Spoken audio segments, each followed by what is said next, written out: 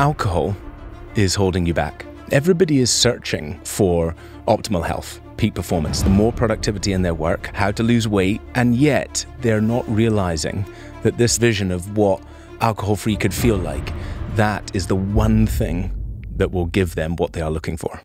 Ruari Fairbairns is a former oil broker who, after a falling out with booze, decided to put the plug in the jug. The benefits were so profound, he would later walk away from his career in finance to become an alcohol-free lifestyle advocate. Our relationship with alcohol is intrinsically linked to the experiences we had as a child.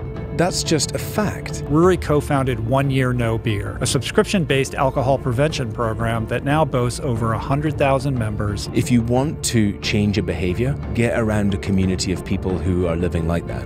As we welcome this new year, I offer this conversation as encouragement to consider the many ways in which alcohol continues to interfere with your health, because it's time to put booze in the rear view. I'm extremely proud to introduce you to our newest brand partner, On. Check out their lineup of super comfortable, sleek, and durable pieces for yourself at on.com. Ruari, so nice to meet you. Thank you for doing this. What you have to share, what you represent, what you've created, what you advocate for, I think is not only extremely powerful, but also extremely timely as we see mainstream culture start to catch up with what you've been kind of talking about for quite some time now. There is a definite surge in popularity and enthusiasm for the alcohol-free lifestyle. That is not only an affirmation of your work, but on some level might even be surprising the extent to which it seems to be taking hold. Yeah. Well, Rich, thank you so much for having me on the podcast. And, you know, I think like you just said, this has been nearly a decade now, 9 and a bit years of spreading this message. Mm-hmm. And when we first started spreading this message, we were definitely early, right? We were early. But at the time, I was thinking, oh, this is going to happen now. And people were saying, oh, this is so in the moment. Like what you just said, people were saying that 9 years ago. And I think what I've realized is that paradigm shifts like this, like major paradigm shifts where society is completely saturated in alcohol and the world is changing its relationship with alcohol, happen really, really slowly. Right. And, you know, we'll talk more about this, but that kind of changed how I operated in the business, because instead of being focused on right here and right now, like what's happening in the next few months or the next year, it became, no, this paradigm shift is going to happen over decades. Like you just have to sit in and keep spreading the message and keep coming on amazing podcasts like this and inspiring people and helping them think about things slightly differently.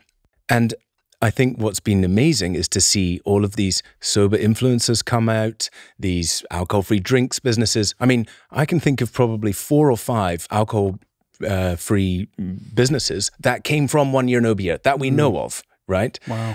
So we have been one of the pioneers and early adopters helping make this paradigm shift in the world. And now the momentum is growing and the momentum is growing and the momentum is growing. It's exciting. The podcast that Andrew Huberman did last year on alcohol, I think was the #1 podcast or #2 most listened to podcast on the Apple Podcast platform across the world for the entire year. Wow. I don't know if you knew that. I didn't know it, but I mean, the Huberman podcast is our source of good science that we use to influence the program. And there are so many elements of that we've adopted into our programs.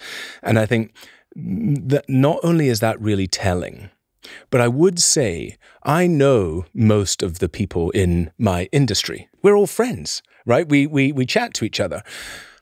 I'm not seeing them on the big podcasts out there. I'm not seeing them being interviewed on TV, on radio. I'm not seeing them yet. And I think this is the next evolution. Like you are an early adopter. You had Andy on early. You're now having me on to spread this conversation. This would be my sort of my call to arms, if you like, to any other podcast or influencer to say, let's really get this message out there. There are so many of us who are spreading this message, and that message being, do you know what? Alcohol is holding you back. And that's it. It's simple, right? If you are regularly consuming alcohol, it is holding you back.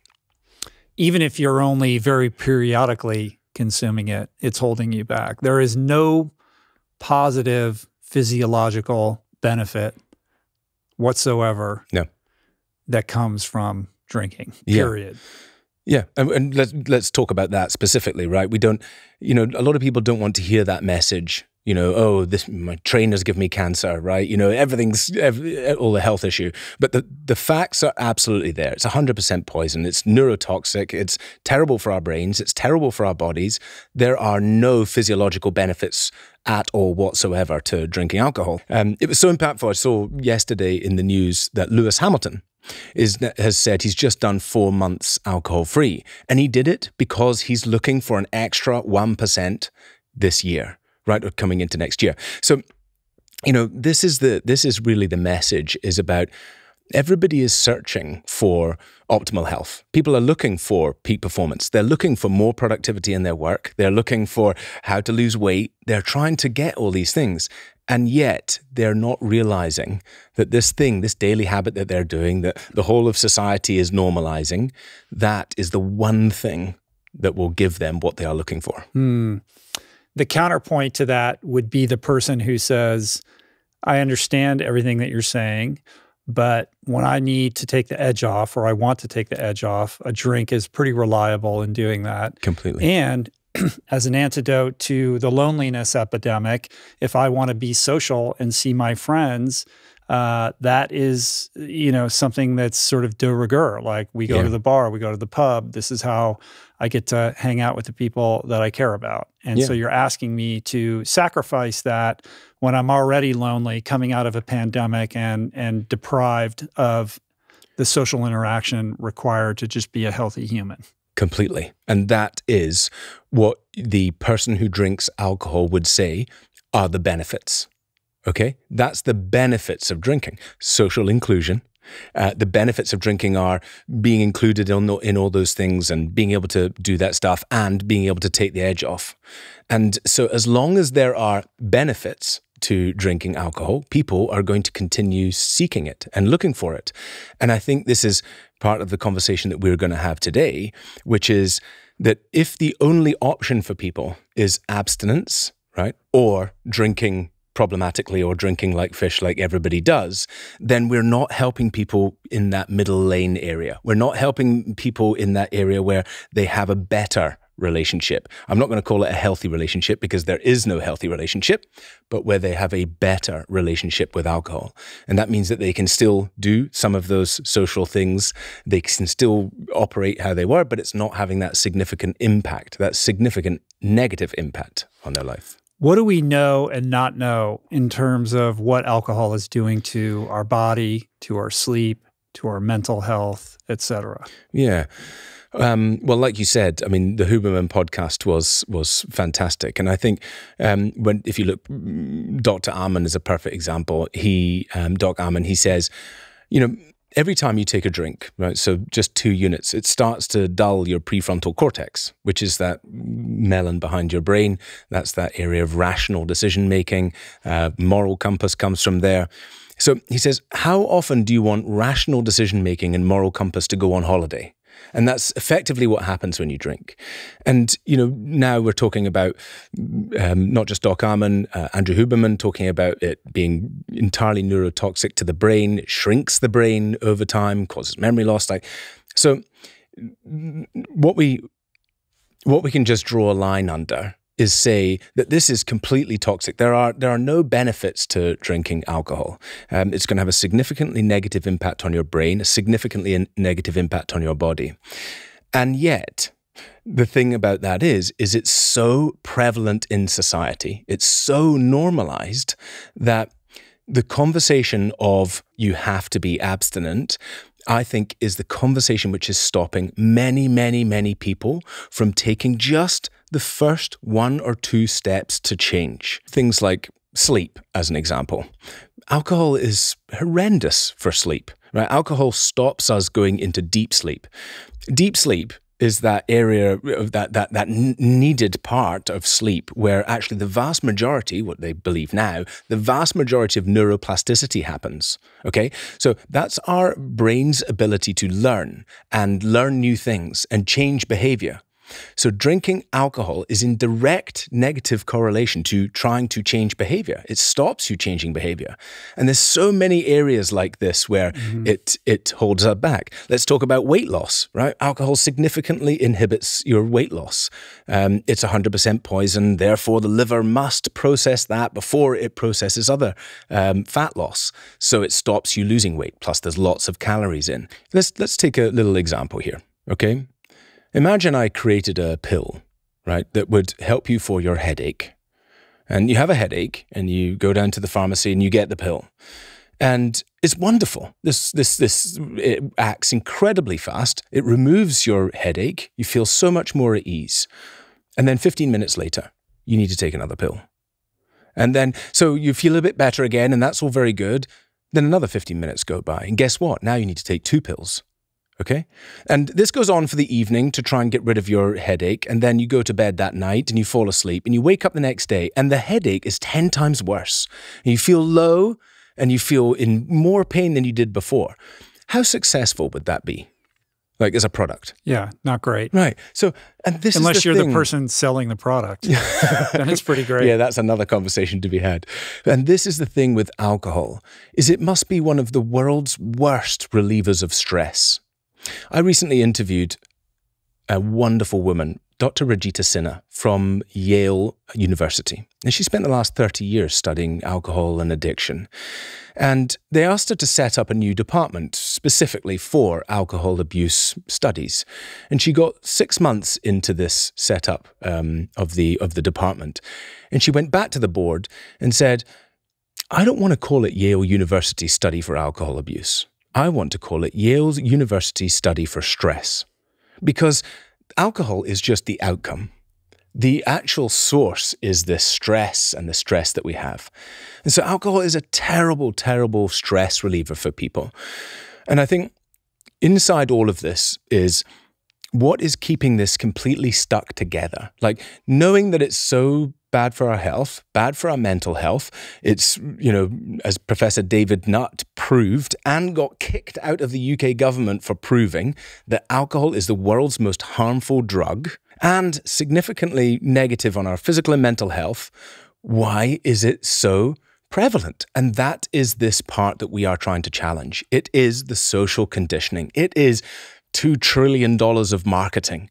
It is an entire machine which has spent decades upon decades upon decades of programming us to believe that this thing, this substance, is the source of our health, is the source of fun, happiness, of success, of everything.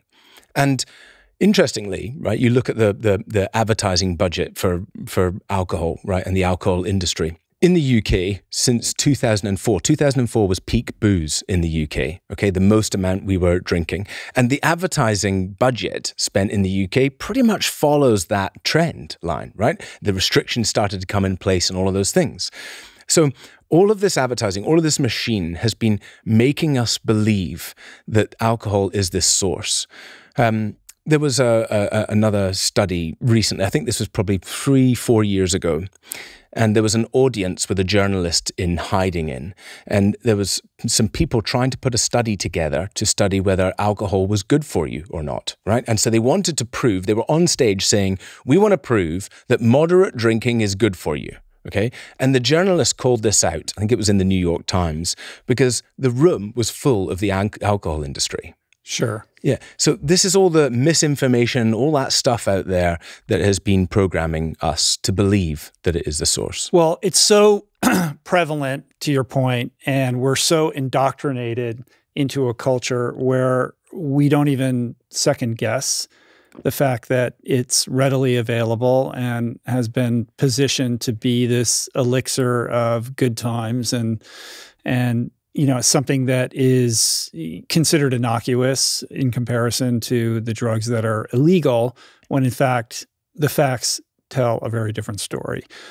Yet, I do think we're seeing this upswing or upturn especially in younger people who are opting out of this paradigm, which I think is really cool. And I came across a study in researching, to speak to you today, this Sterling University study from 2017 that showed that 93% of people had a drink when they didn't want to, and 84% had experienced pressure from friends to drink alcohol. So we have, on the one hand, the science, the irrefutable set of facts that show a really negative picture in terms of what this drug is doing to us.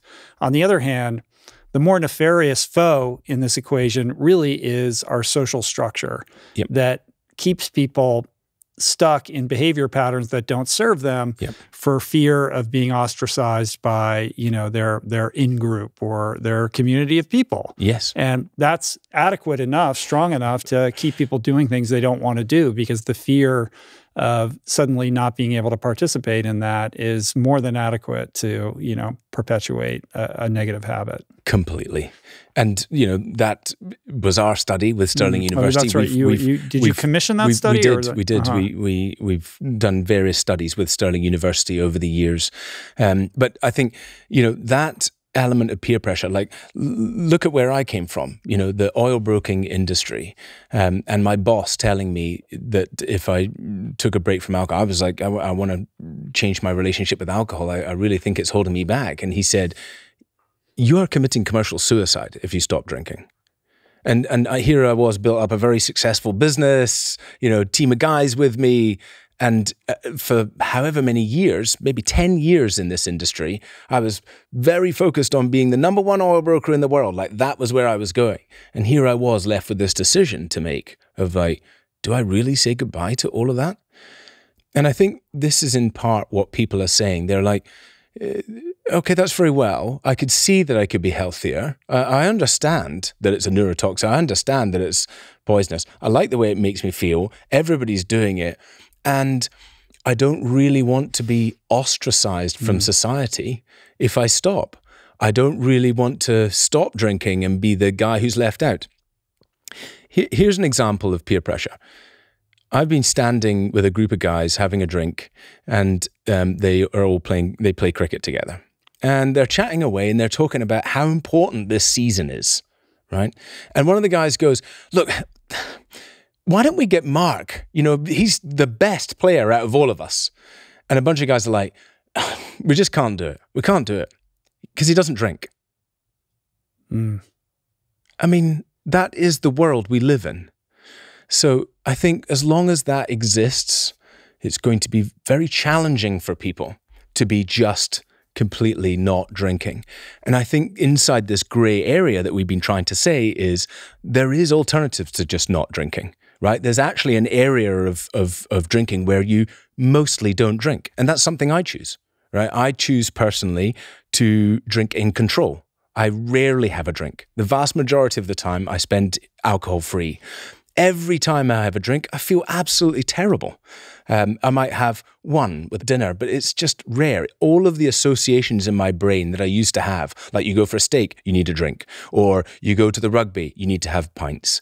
All of those associations have disappeared. So what I really call this now is like, it's like having a base of alcohol-free, of knowing and loving that version of yourself, but occasionally tapping into that world where it's so expected, it's so ingrained, so you can join in with them and then get yourself back out again. It's interesting that you dip your toe back in from time to time rather than just say, like, with everything that you know, why do you still make the choice occasionally to imbibe? For the two things that you talked about earlier, for those benefits. That are very real, and they are for the vast majority of people. The vast majority of people out there are not in very severe alcoholism. The vast majority of people are sitting on the borderline. They're sitting somewhere between I drink every day a little bit, or I binge drink and the wheels come off, but then I stop drinking for a bit. And they look at this and they say, hang on a minute, I don't want to stop drinking. I just want to be able to drink a bit less. And if we say to them, well, you can't do that. You can't do that. You have to go and be completely abstinent. Then they'll just go, okay, I'm not going to do anything. And this is what's happening. So the reason why we stumbled on that, and I say stumbled, but it cost us a fortune and years, and it was very expensive in learning it, is that when we were sitting down and talking to our customers, and this is people who came into the challenge, had done the challenge a little bit and, been successful with it in various different ways. And we were talking to them about their experience. And people would say, I was watching your ads on Facebook for 2 years before I signed up to the challenge. Now, about paid media marketing. That means that cost you a fortune. And in it, we started to ask people like, what's going on? So we had another survey done. We had another piece of research done. And this is now tens of thousands of people who came through this piece of research. And of those tens of thousands of people in countries all over the world, 84% do not want to stop drinking.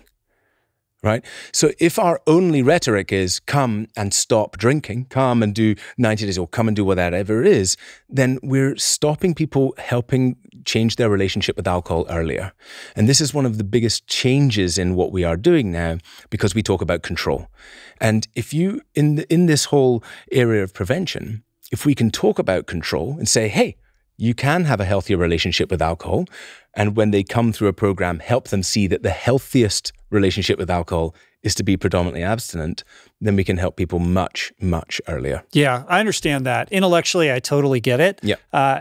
Yet at the same time, like my brain's lighting up like a Christmas tree because I'm like a 12-step guy, and I come into this from a very different set of experiences because I'm the guy who hears you can drink occasionally. And I think, well, if I could drink once in a while and dip my toe in, then I should just drink every day. Like I'm just wired differently. I have a problem, and that problem requires a certain program and set of tools that I have to diligently practice every single day, or I'm in, fear, or there, I create a grave risk to my health and well-being as a result.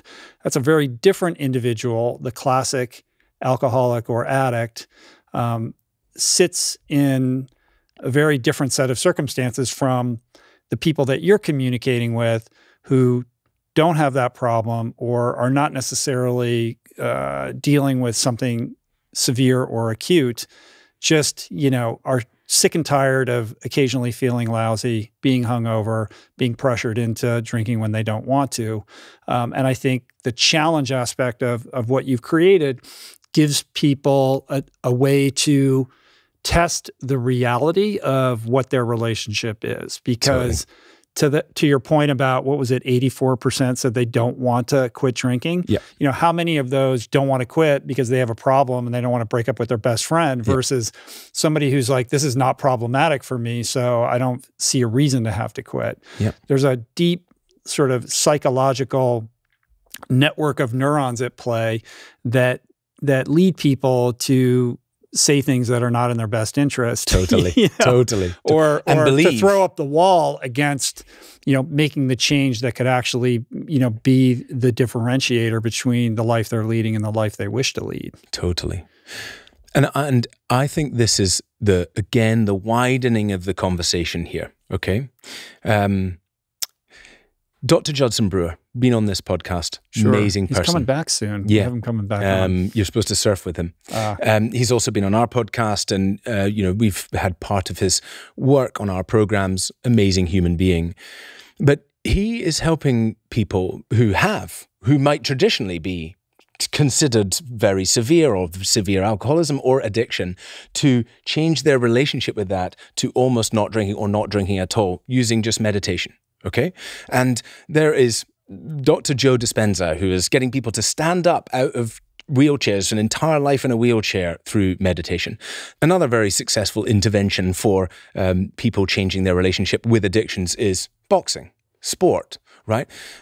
Interestingly, the most successful by volume of people, right, intervention in the world for helping people go from alcohol use disorder, severe alcohol use disorder, to abstinent or a better relationship, controlled drinking, there is one thing out there in the world that stands high above everything else. Do you know what that thing is?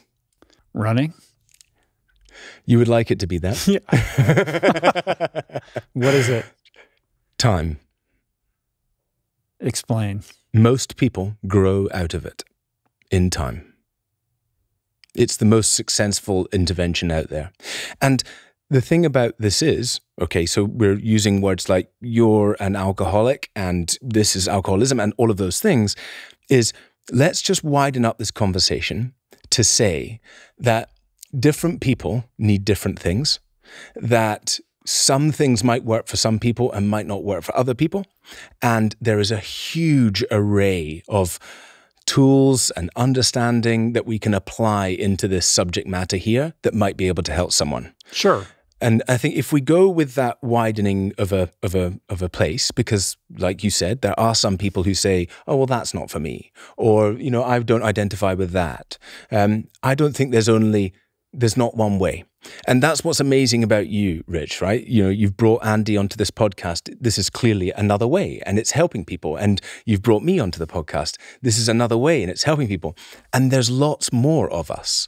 There's lots more of us that are skating this line of what could be this or could be that. And yet people are coming out of it and transforming their lives. Mm-hmm. Time as an intervention is an interesting concept.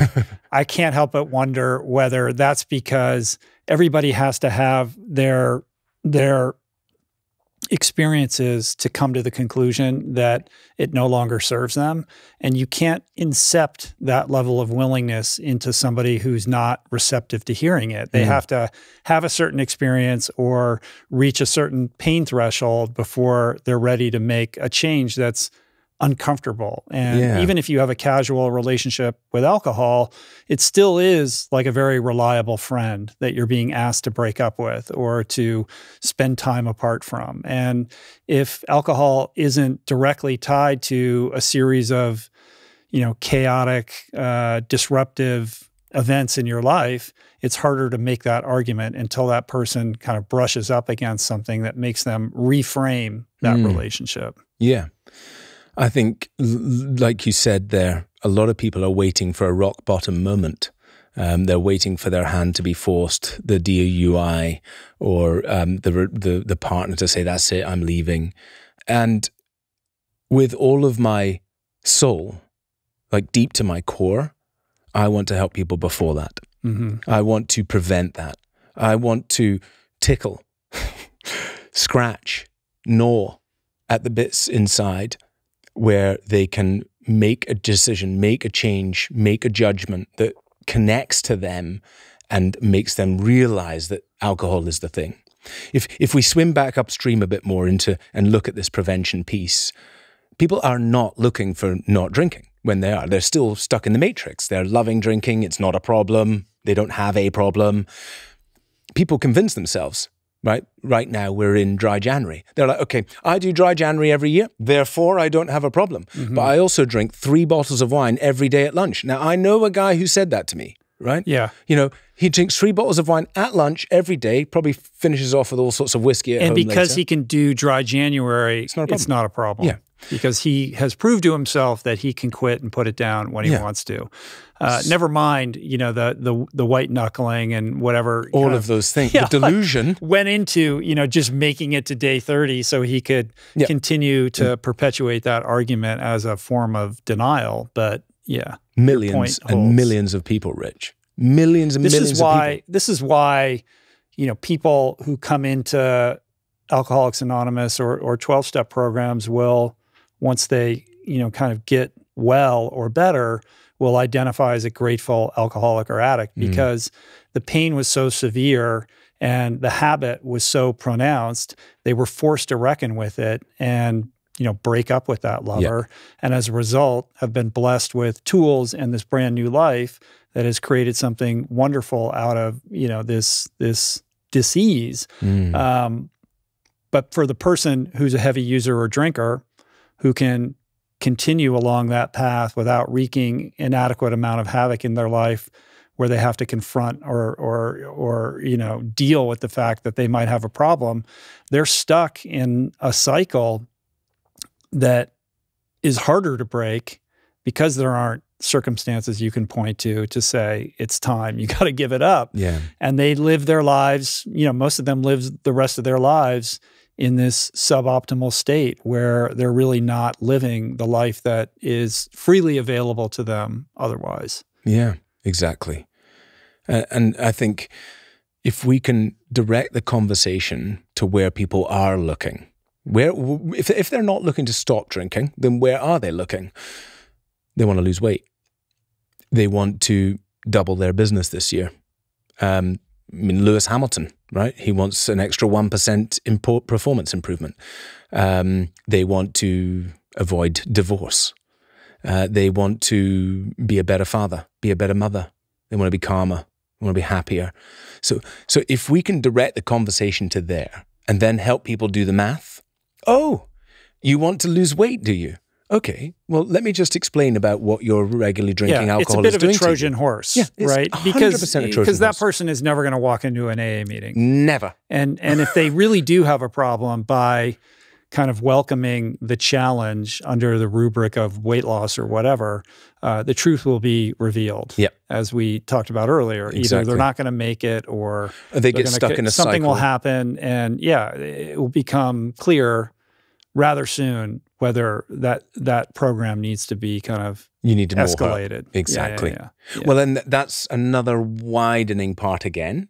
So it doesn't go from, oh, I try to do the challenge and therefore I need to go to AA. What we're saying is, okay, so you've tried to do dry January for a few times. You've stopped drinking for a month, but then it comes back. Well, there are drivers of compulsive behavior. Do you know what those are? And are you mitigating those? And are you doing anything about them? Let me ask you, do you have a high level of stress in your life? Right? What do you think? Every time I ask somebody that, what do you think they say? Yeah, of course they do. Well, we just talked about why stress is absolutely intrinsically linked to your relationship with alcohol. It's the most well-used, known, available, readily available tool for dealing with stress. But it also creates stress. Alcohol releases significant amounts of cortisol. In fact, they recently found regular alcohol consumption over time increases the production of cortisol. Okay? So you're not only releasing cortisol in the moment, but you're producing more cortisol over time. Now, cortisol sends you into fight or flight, right? So your sympathetic nervous system stressed out. You're busy all day, building the business, being successful, whatever it is. And then not only that, but so that stress during the day then gets you to that end of the day where you're like, I need something to take the edge off. But what people don't realize is that alcohol consumption over time is reducing your ability to deal with stress, right? So I speak to successful, driven business owners all the time, and I say to them, do you have more stress now, or have you reduced your ability to deal with stress? And I think that's the thing people are not realizing about it. Let's have a conversation about stress. Right? And let's deal with the stress. Let's talk about sleep. Let's talk about these other things, because that's what you are looking for. And in the background, just like you said, we're going to help you change your relationship with alcohol.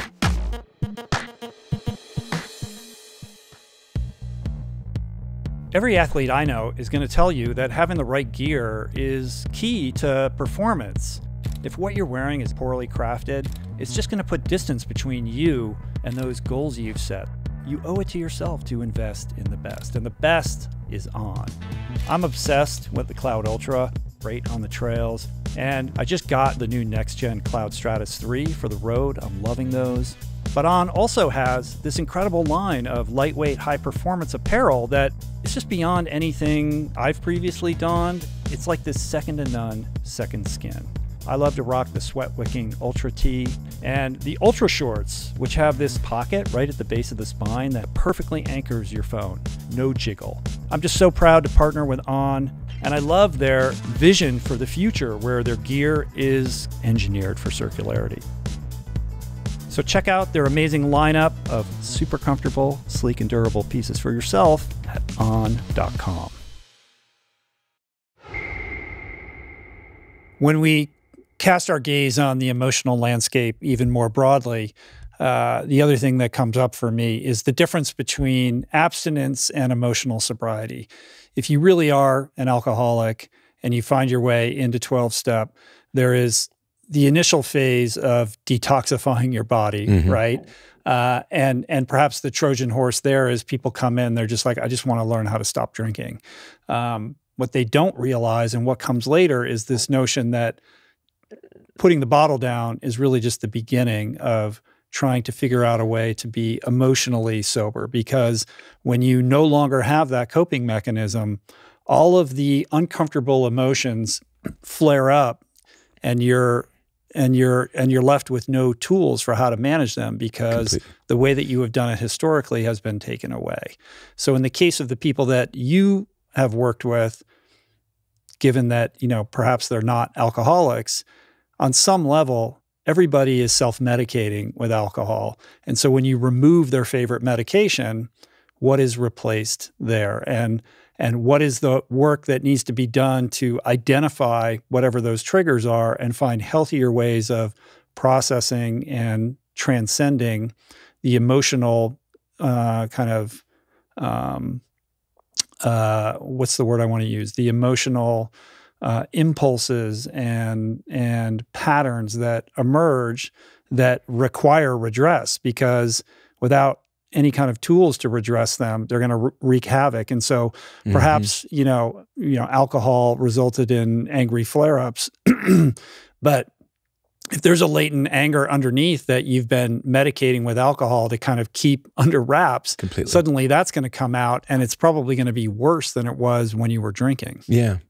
Yeah, and I think this in part was the bit I felt, you know, really needed to evolve, because I could see that we were helping people to take a break from alcohol. I could see that we would give them this insight and this vision of what alcohol-free could feel like. And you know what happens when somebody has been regularly drinking and stops, they get all of this positive feeling that, you know, all of these things come back. But we weren't really there to help them with this emotional issue, or the big T word, right? Trauma, the driver of so much of our behavior. And so this is why we needed to evolve into a more intensive program for people, so that we could start looking at those underlying things. Because you're right? Let's look at the work by Gabor Mate, who significantly influences the programs in here, or Bessa van der Kolk, right? The Body Keeps the Score. Our relationship with alcohol is intrinsically linked to the experiences we had as a child. That's just a fact, right? Now, if we called this, hey, come and sort out your trauma program, sure, I think it would be even less successful than, hey, come and sort out your drinking problem program, right? So we have to do that in the background. Now we use wonderful tools like, you had Dick Schwartz on the thing, so we use IFS, we use somatic experiencing, things like that, to help people start to feel these emotions, but more importantly, to link them back to these past experiences that are running on autopilot. Let me give you a little example. So, you know, decades of therapy. I did psychotherapy, psychodynamic therapy, talk therapy since 6 years old, right? Tons and tons of counseling and therapy. And I wouldn't say, I said it helped evolve me significantly, but I never really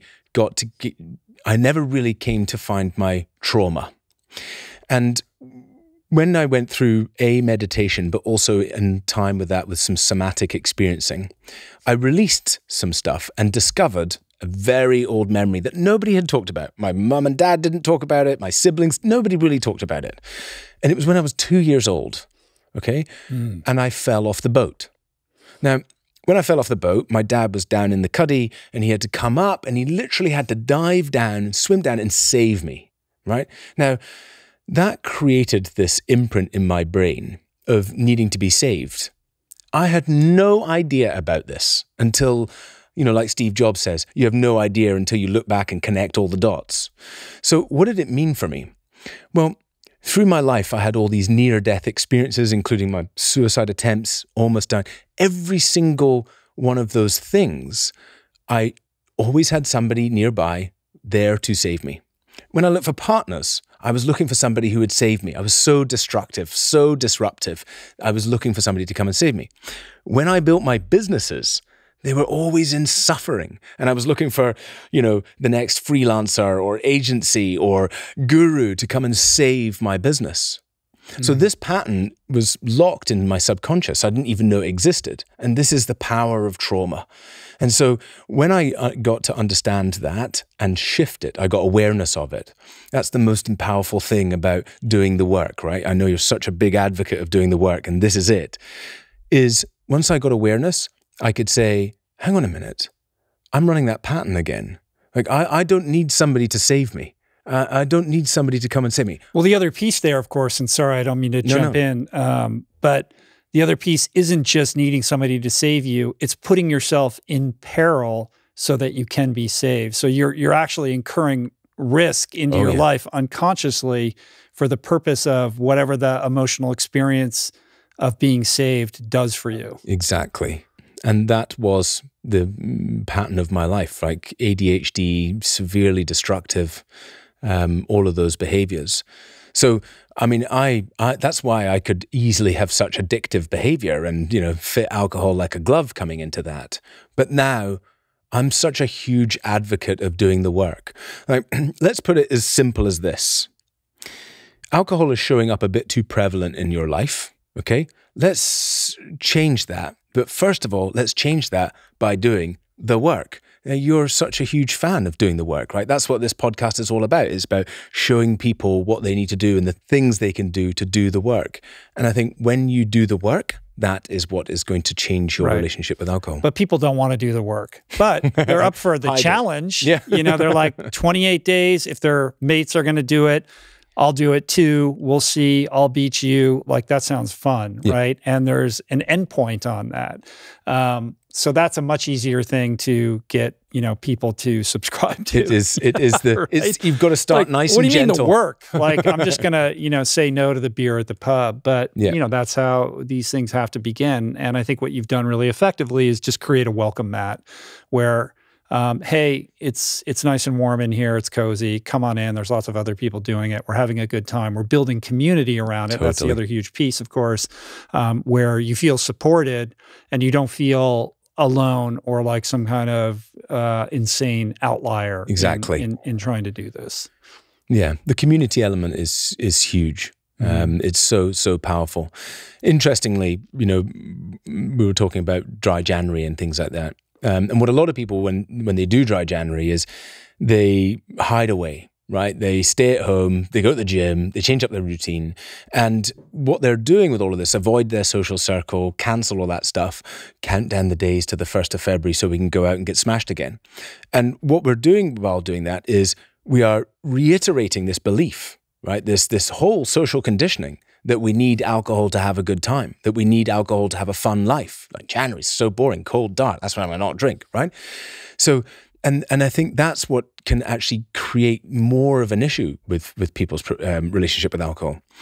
The main thing there is what's happening is people are becoming more disconnected, right? Now, unless you're a sociopath, we don't want to be disconnected, right? We want to be connected. And so this is the importance of being sociable, being around people, building a community for yourself who are changing their relationship with alcohol. It's so well ingrained, right? That if you want to change a behavior, get around a community of people who are living like that. And I think 9-10 years ago, when I started changing my relationship with alcohol, that community was pretty small. Nowadays, it's huge. Right. So don't hide away during dry Jan. Let's get out there. Go and also people. The whole point is to develop some level of resilience. And if you're just isolating and hiding from people, then you're just preventing yourself from having those slightly challenging experiences that, if you weather through them, will teach you that you can do this thing, right? And it emboldens you and it strengthens that reflex to say no instead of, sort of catering to social preference. Yeah. Well, let's take it back. I want to hear the whole story. Like, I want to hear how this all came to be, because there's some entertaining shit in there, like about what happened with you, man. So you grew up on this weird island. Yes. Right? I'd never even heard of this island. Mull. The Isle of Mull. Like way up in the northwest of Scotland. You should run a retreat there. Yeah. Oh, it's amazing. I like, Beautiful. You like Ireland. well, you live in Mallorca. That sounds like a lot better to me. I like I wanted to keep it simple. Terrain. I moved from one island to another. It was Mull, and now it's Mallorca. Yeah, right. Well, that makes sense. Is there a direct flight between the two? Probably not. 5 flights. So, kid growing up in Mull, I don't know what goes on there, but I presume there's quite a bit of drinking. Absolutely. In fact, west coast of Scotland, if you were to put it on the as a country, it would be amongst the highest in Europe of drinking culture, alcohol per capita. So yeah, very synonymous with drinking culture up there. Now. My parents were originally born in England, moved up to the Isle of Mull, and so despite... Why was that? What? Yeah, I think my dad married a beautiful woman and didn't want anybody to nick her off him, so he bought a hill farm with sheep. I'm going to squander away with this woman, and and made sure she couldn't. That sounds healthy. She couldn't go. Very healthy. There's a book about that. She's written one. So. That's next for me. Well, get my mum on the podcast. Yeah, for sure. I need to know more about this island and you being, absconded with. It's a beautiful, beautiful part of the world. 260 rain days a year, though. So, but anyway, so I was very challenged in the head. I think I came out with a bump, and now been diagnosed with ADHD. But back then, and on the Isle of Mull, they had absolutely no idea what this was. They just didn't know. They just knew they didn't like it. And so, at 6 years old, after being significantly disruptive through school, my parents were given an ultimatum: drugs or counselling. And to me, I feel fortunate. Obviously, everyone is different and make their own choices, but I feel very fortunate that they chose counselling, because it started from a very young age, me trying to understand what the hell was going on in here at 9 million miles an hour. So you were just hyperactive, super hyperactive, still couldn't pay attention, couldn't learn. And so all the way through that, my parents were trying to juggle this and 5 kids and businesses and all of that kind of stuff. So it was very difficult to get attention. And I think quite young, I figured out that when you set stuff on fire, you get attention. So quite disruptive. And, through that, my parents would say, you're special, you're gifted. But the people out there, they were like, you're bad, you're naughty, you're disruptive. And I recently spoke at ADHD UK. I'm very, very passionate about ADHD. I'm very passionate about the conversation here about ADHD. It just wasn't known. There wasn't support. So when I got to 13 years old, and with the noise going on inside my head and not understanding who I was or where I belonged, I decided to take an overdose. And I was in a very, very dark place. I think I've talked about suicide before, but I think there's such a great misunderstanding around it.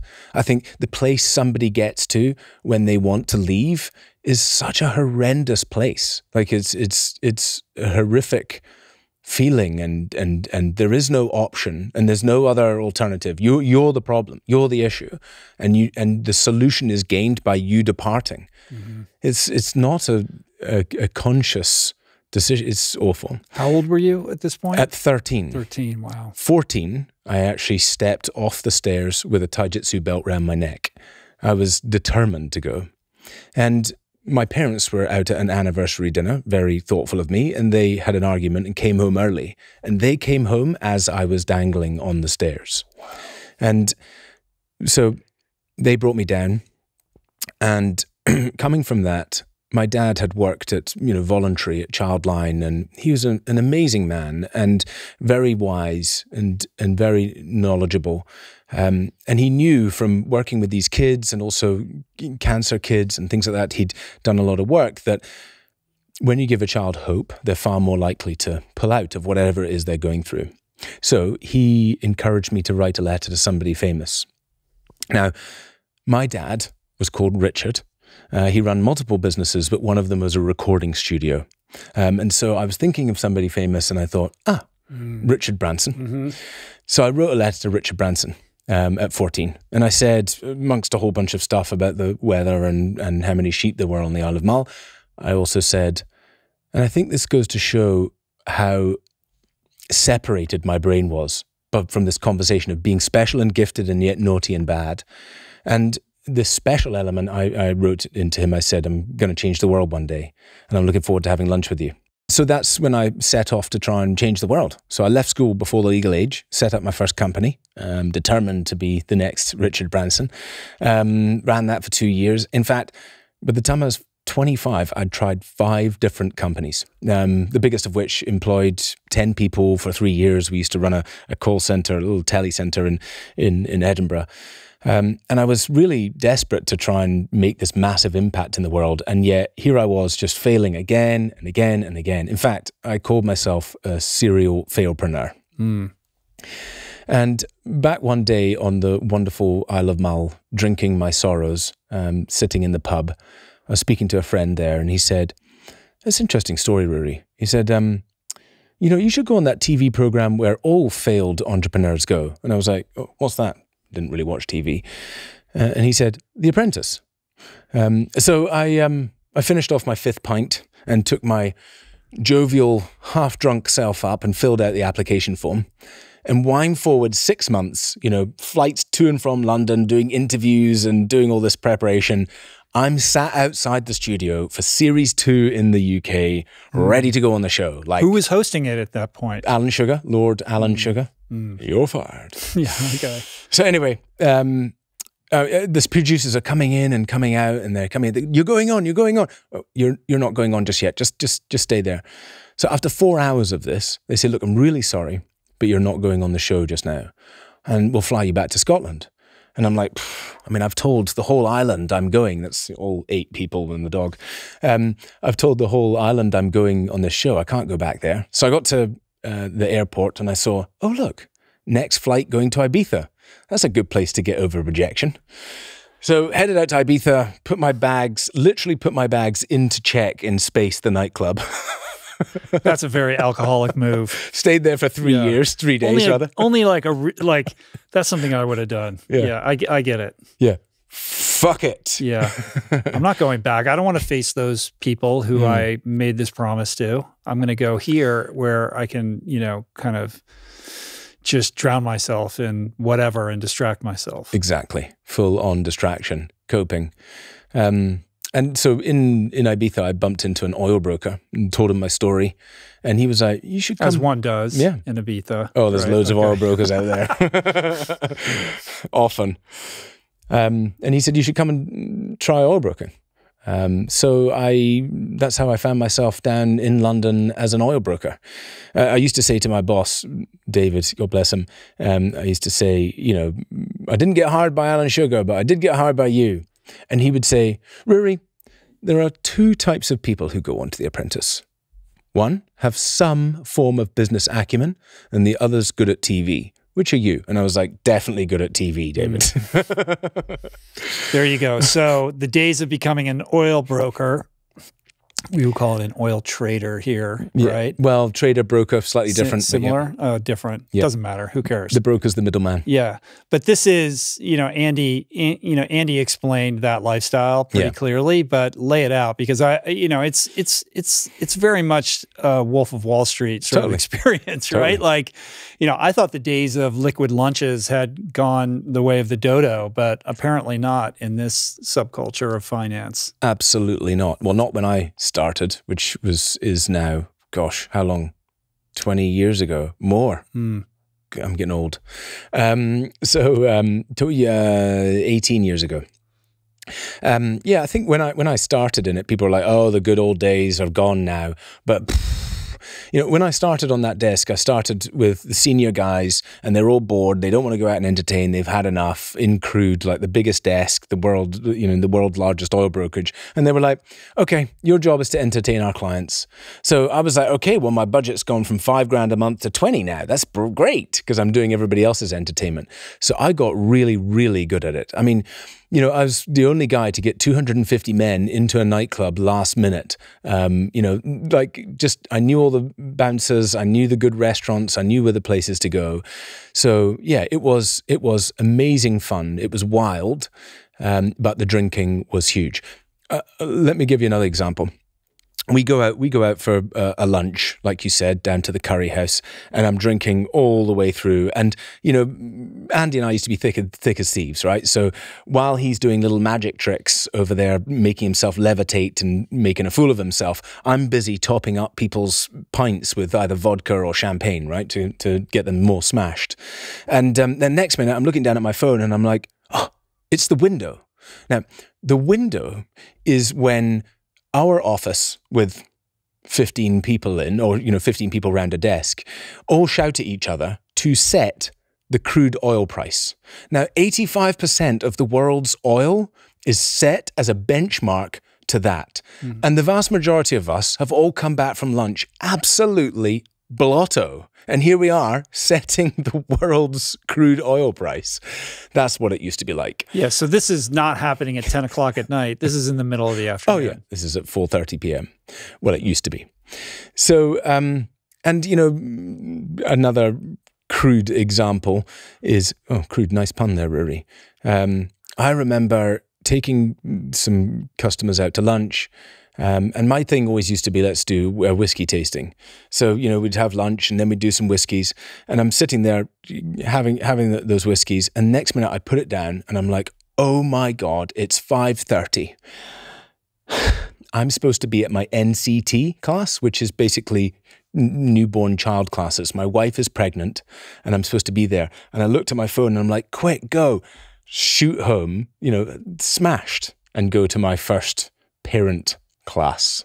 Yeah. So that's not a good look. No, it's not a good look. But you've got a lot of examples of you know, telling your wife that you're going to be home at 6 or 7 o'clock and then showing up at 5 o'clock in the morning. Yeah, exactly. Yeah. And then there's, you know, I think that begets itself. There's a lot of people who swing past the pub rather than go home. In fact, you know, we use a wonderful heart monitor to show people's central nervous system, right? So they can see minute by minute whether they're in sympathetic or parasympathetic. And, you know, recently somebody's like, the most stressed I get is when I go home and I have to deal with the kids. Like, I'm actually fine at work. And then that stress absolutely spikes in the evening. And so, like that, it would come to, shall I go home or shall I go to the pub and pretend that the train was delayed? You know, I work with a guy, right, who used to do the night, the close. That time when they set the price used to be 7:30 p.m. It took him 2 years before he told his wife that the time had changed to 4:30. Mm. It's not a great look when you don't want to go home. No. Well, that's happened. I think that happens to all of us sometimes. Sometimes, well, maybe not all of us, but I think many people out there will swing by somewhere before they go home, just for a little sharpener, just for a little quiet one before they go home. They need to take the edge off the day and before they go home and face that. And with these things, often, you know, they're creating it. That's the thing with alcohol. It not only is used as the solution, but it actually creates it in the first place, right? So, you know, you feel stressed out, but alcohol is causing stress. It's creating more stress.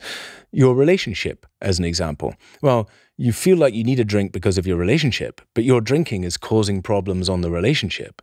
And this is what it's like with so many areas of our life. I mean, it's not just the drinking, it's the lying and then the erosion of trust and the unreliability and the unpredictability, all of that. There's a cascade of, you know, dominoes that all fall as a result of that. And there's a difference between the person who goes to the pub and has one pop.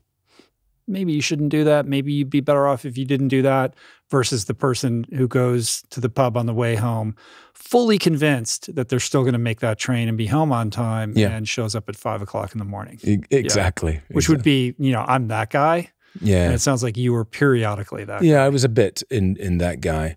And you know, certainly causing significant disruption in life. But I think for a lot of people, you know, they say, oh, I'm not that guy. I'm not, and I won't be. I think a lot of people in the preventative space are kidding themselves in part with that. They're like, I'm not going to. Well, there's always somebody who's worse. Yeah, you can always point to somebody who's further down the line and say, I'll never be that person, or at least I'm not doing that. And those are all crutches to reinforce the, you know, the unhealthy behavior pattern that you're trying to protect. Yeah. And all the people who are down that end of the line, the vast majority of them say, I don't know how I got here. you know, it crept up. It just started to creep up and creep up. Sure. Launching this business was an amazing thing when we got inspired. Like Andy coming on talking about the challenge and why the challenge works, why that is so significant for people. Because I'd spent a long time trying to be, you know, evangelical, standing out there in Piccadilly Circus with the bell, hear ye, stop drinking, it's amazing, you know, and everyone's like, shut up, go to the pub. And so that's where the challenge fit in so beautifully, because it was like, hey, this is cool. This is something to be proud of, right? You want to be fitter, faster, healthier, happier. You want to be a better dad. You want to be a better husband, all of those things. You want to be a better mum. This is from the challenge. So I think when it sort of really came into was, I've probably been a year of investing in this, right? Hundreds of thousands of pounds invested into this business. And I sent a tweet out to a journalist, and I got into a bit of a conversation. And off the back of that, we got a 10-minute feature in BBC World News in over 200 countries. Kind of unheard of for a business to get that kind of exposure, but it was amazing. And a friend of mine called me up in Italy, and he said, Ruari, I've just seen you on the news. I think what you're doing is amazing. I'm meeting the Dalai Lama next week. Would you like to meet him? Right? Just a quick check my diary. Let's have a look. Wow. So I flew over to Pisa, and very random, you know, when serendipity and things like that show up, you know you're on the right path, right? So next minute, all sorts of things happen, and I'm standing on this stage asking the Dalai Lama a question in front of thousands of people in Pisa, like just unbelievable. So I asked him, I said, and I just wondered what your advice would be to anyone who is trying to get control of their addictions. And he said, if we teach our younger generation how to develop inner peace and how to tackle when negative emotion come, then I think through systematic sort of method teaching, a future generation could be better. That's my belief.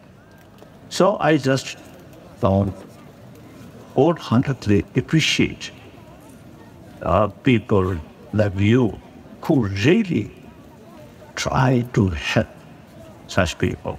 Wonderful. What we need to do is help children to feel their emotion. Now, this is the Dalai Lama's really big thing, right? This is the ultimate prevention, because if we can help our kids feel more emotion, we can prevent all these things. But when he said that to me, I was like, okay. I remembered back to the letter to Branson, right? I remembered back about this purpose, about this being, about why I was on here. And I was like, this is it. I know why I've been put on this planet. It's to spread this message. And I went in on Monday morning and handed in my notice as an oil broker. My boss said to me, what are you doing? Like, you've got a successful desk. They'd let me spend 70% of my time for 2 years building the business on the side. They were like, just carry on, take the money.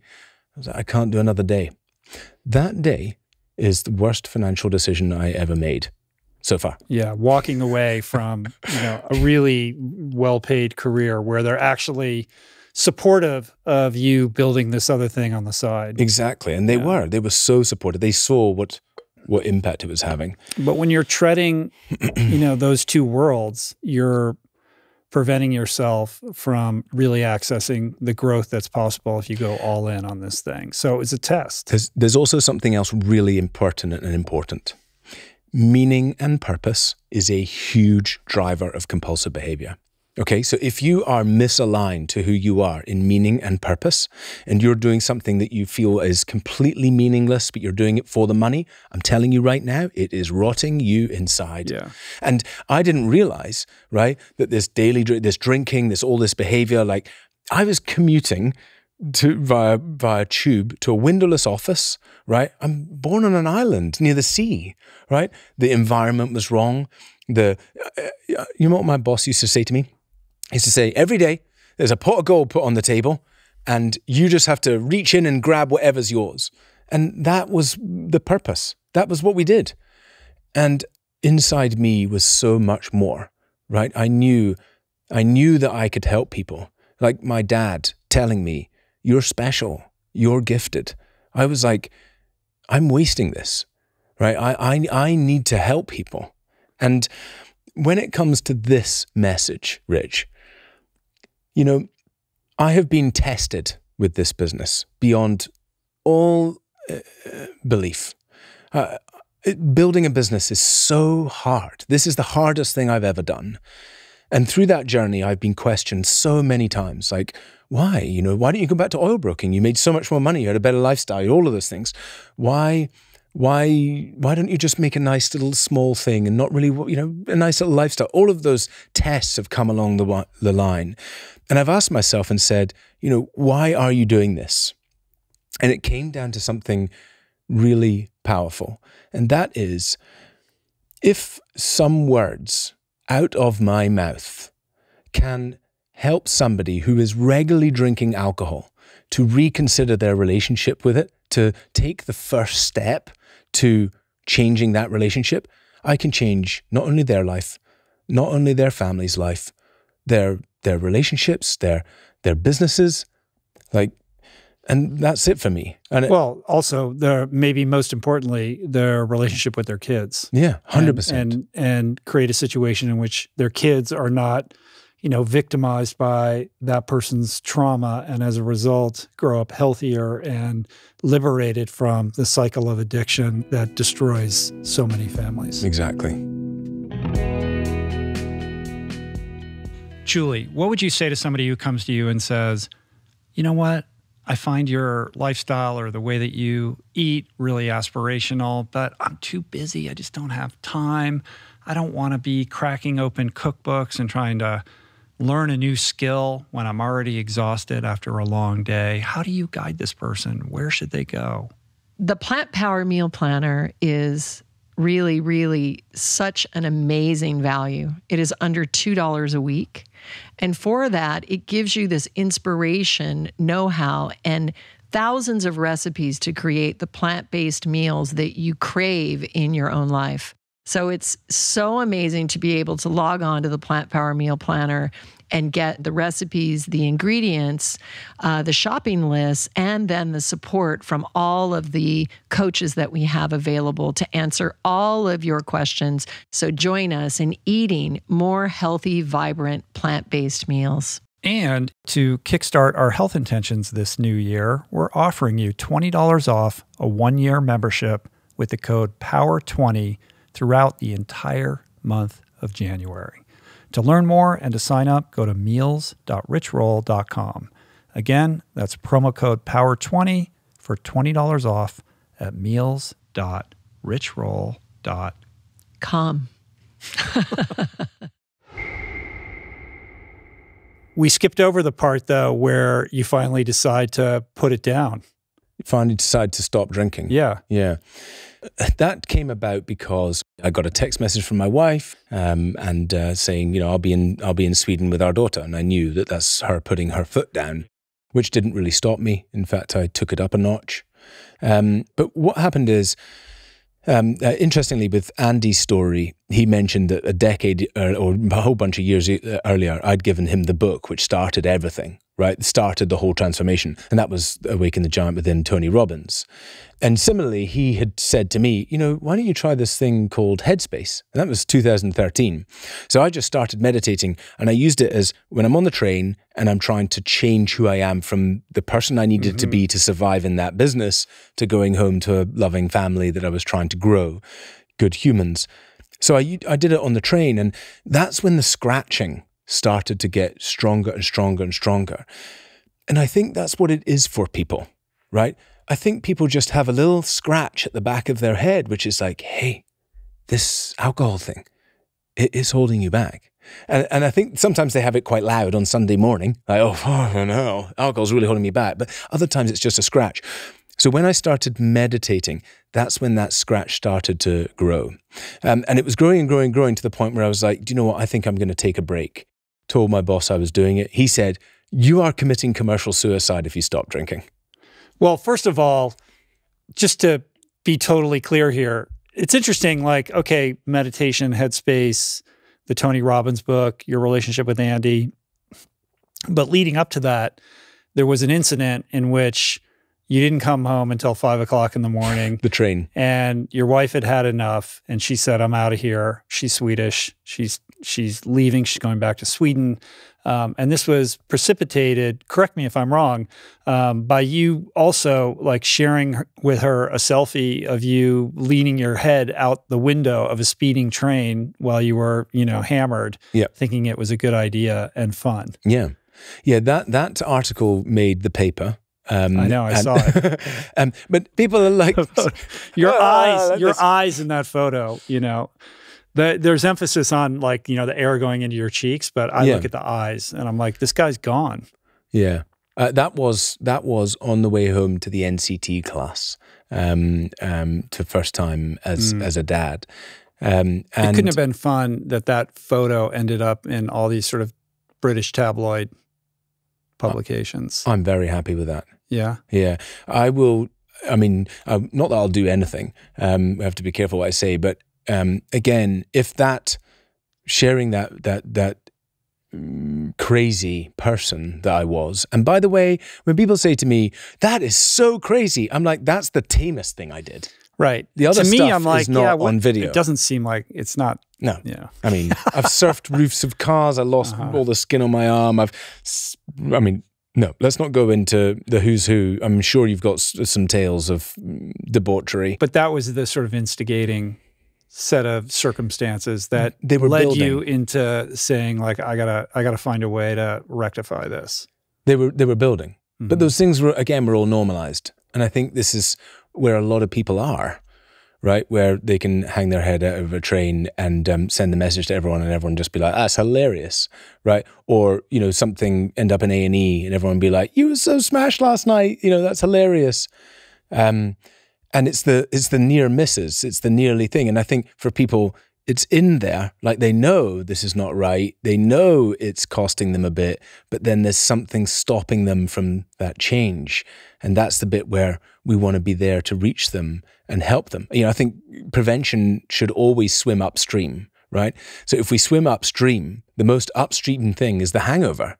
So how can we help people in the hangover to have better tools, better support, better advice, better guidance so that they can prevent a more serious relationship with alcohol developing? Mm-hmm. So you decide to put the bottle down for a bit. I did a year. You did a year. At what point do you bump into Andy, though, and realize that he, independent of you, was doing the same thing? Just around my 90-day mark. And he was more. He was like 4 or 5 months in. And he said, "I think I'm going to do my 40th birthday and not drink." And I was like, "Andy? Thick as thieves, Andy?" And he did. He messaged me afterwards about how amazing he felt doing it. So I was like, okay, well, I've got my birthday coming up and I've got Christmas. I'm going to do those. And that's where the momentum builds. You don't sit out at the beginning going, right, I'm going to do a year. It's going to be awesome. I think you do it bit by bit, step by step. You had an accountability buddy. Yeah. It's sort of an inspirer. The Bill and Dr. Bob, analogy. Yeah. Sort of in your own version. Yeah, exactly. And that I think that we sort of got together and we were like, we need to do something about this. We need to inspire more people. And that's where we came up with the challenge. That's what gave birth to the whole thing. Yeah. And so how did that go from an idea into actually being like a thing that you enlisted other people into participating in? Well, hundreds of thousands of pounds of my own money. So, I'm looking forward to writing a book one day, 10,001 Things Not to Do When Starting a Business. Because I just made all of the mistakes. Through the time we had the challenge, we kind of focused on that. And then it came to a moment where, okay, let's take this big, let's raise some money. And that's something I wanted to do, and we both had different opinions there about whether that was the right move. But I was here to impact the masses, so I knew we needed to raise some cash. And somebody said to me, why don't you send out an email to your list? Maybe somebody knows somebody on there. So I wrote, a powerful bit of email like, this is who we are, this is what we're trying to achieve, this is what the vision of where we're going is going to be. Do you know any 6-figure investors out there who might help us seed the round? And I thought, shut the laptop, went home, I thought, I wonder if I'll come into a couple of emails. Maybe somebody might know someone. I came in the next day to 74 emails. We raised 1.1 million in 5 weeks just from our customers. And this was the thing, like, oh my God. And people would say to me, Ruari, even if I lose the 100 grand I'm investing in 1 year no beer, it wouldn't be equivalent to the value you've given me. And I was like, wow, this is amazing. Like, you know, now in all of those years, we've raised over £5 million, all from our customers. Well, one external, Joe DeSena.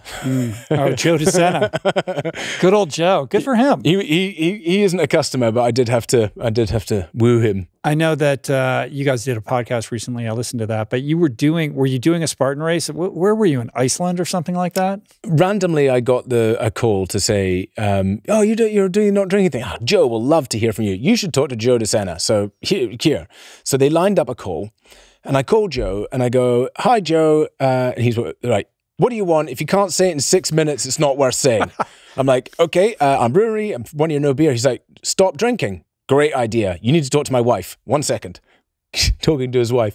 And, you know, obviously she's been put on the spot. Anyway, chat to her for a bit, try and inspire her to make a change, which Joe wanted to happen, and then get back onto him. And I say, Joe, I'd love to do a podcast with you. And he says, okay, cool. And I say, I only do them in person, which is a lie, but, you know, I wanted to meet him.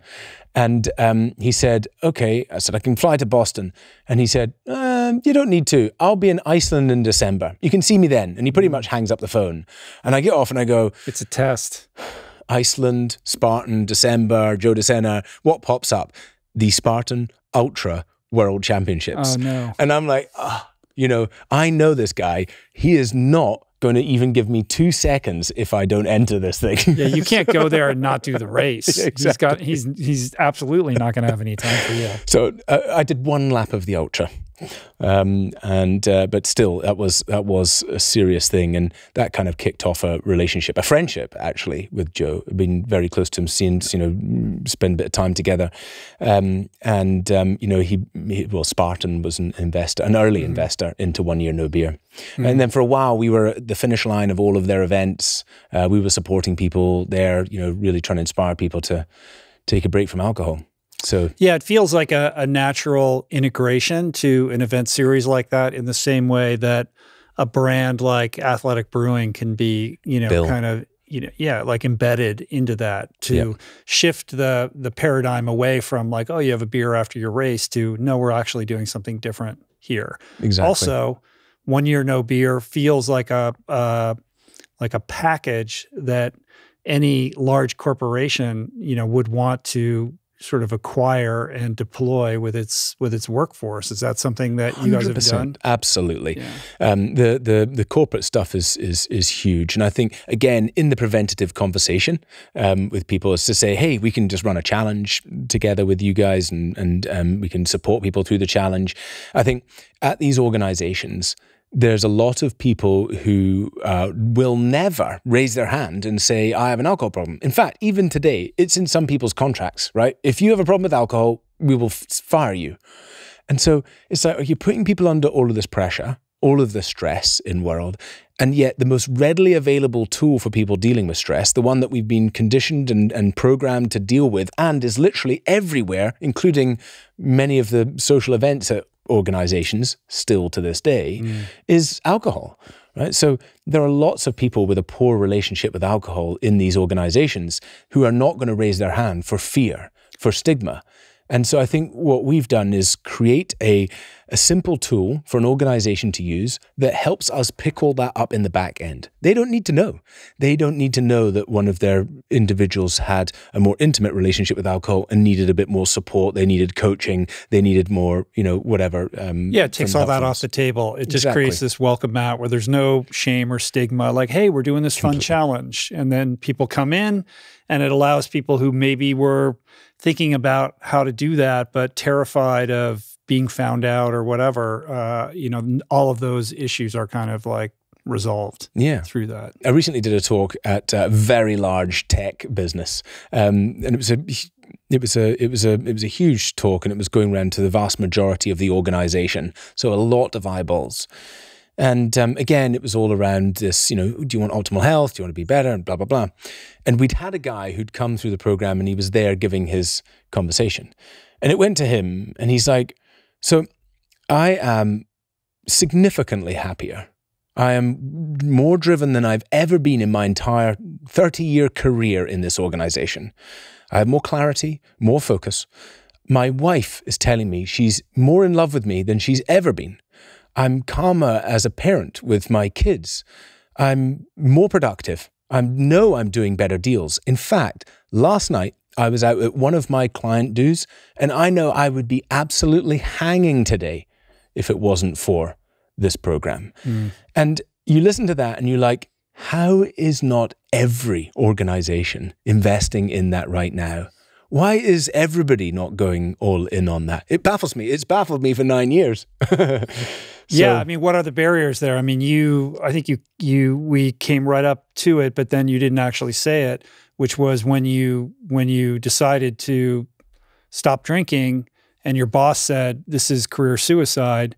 What in fact happened was you expanded your book by 50%. Exactly. Right? So your productivity went through the roof. Through the roof. Which must have been amazing for your boss to bear witness to, right? Like he still wanted to deny it in a way, but yeah, those stats of increasing business. I was the only broker who wasn't pissed on Friday, and the only broker who wasn't literally suicidally depressed on Monday and Tuesday because I wasn't drinking alcohol. Well, so given the fact that that culture is so oriented around drinking, how did you overcome the social triggers there to be able to do that without all of your colleagues and the clients wanting nothing to do with you because you were suddenly doing things differently? Absolutely.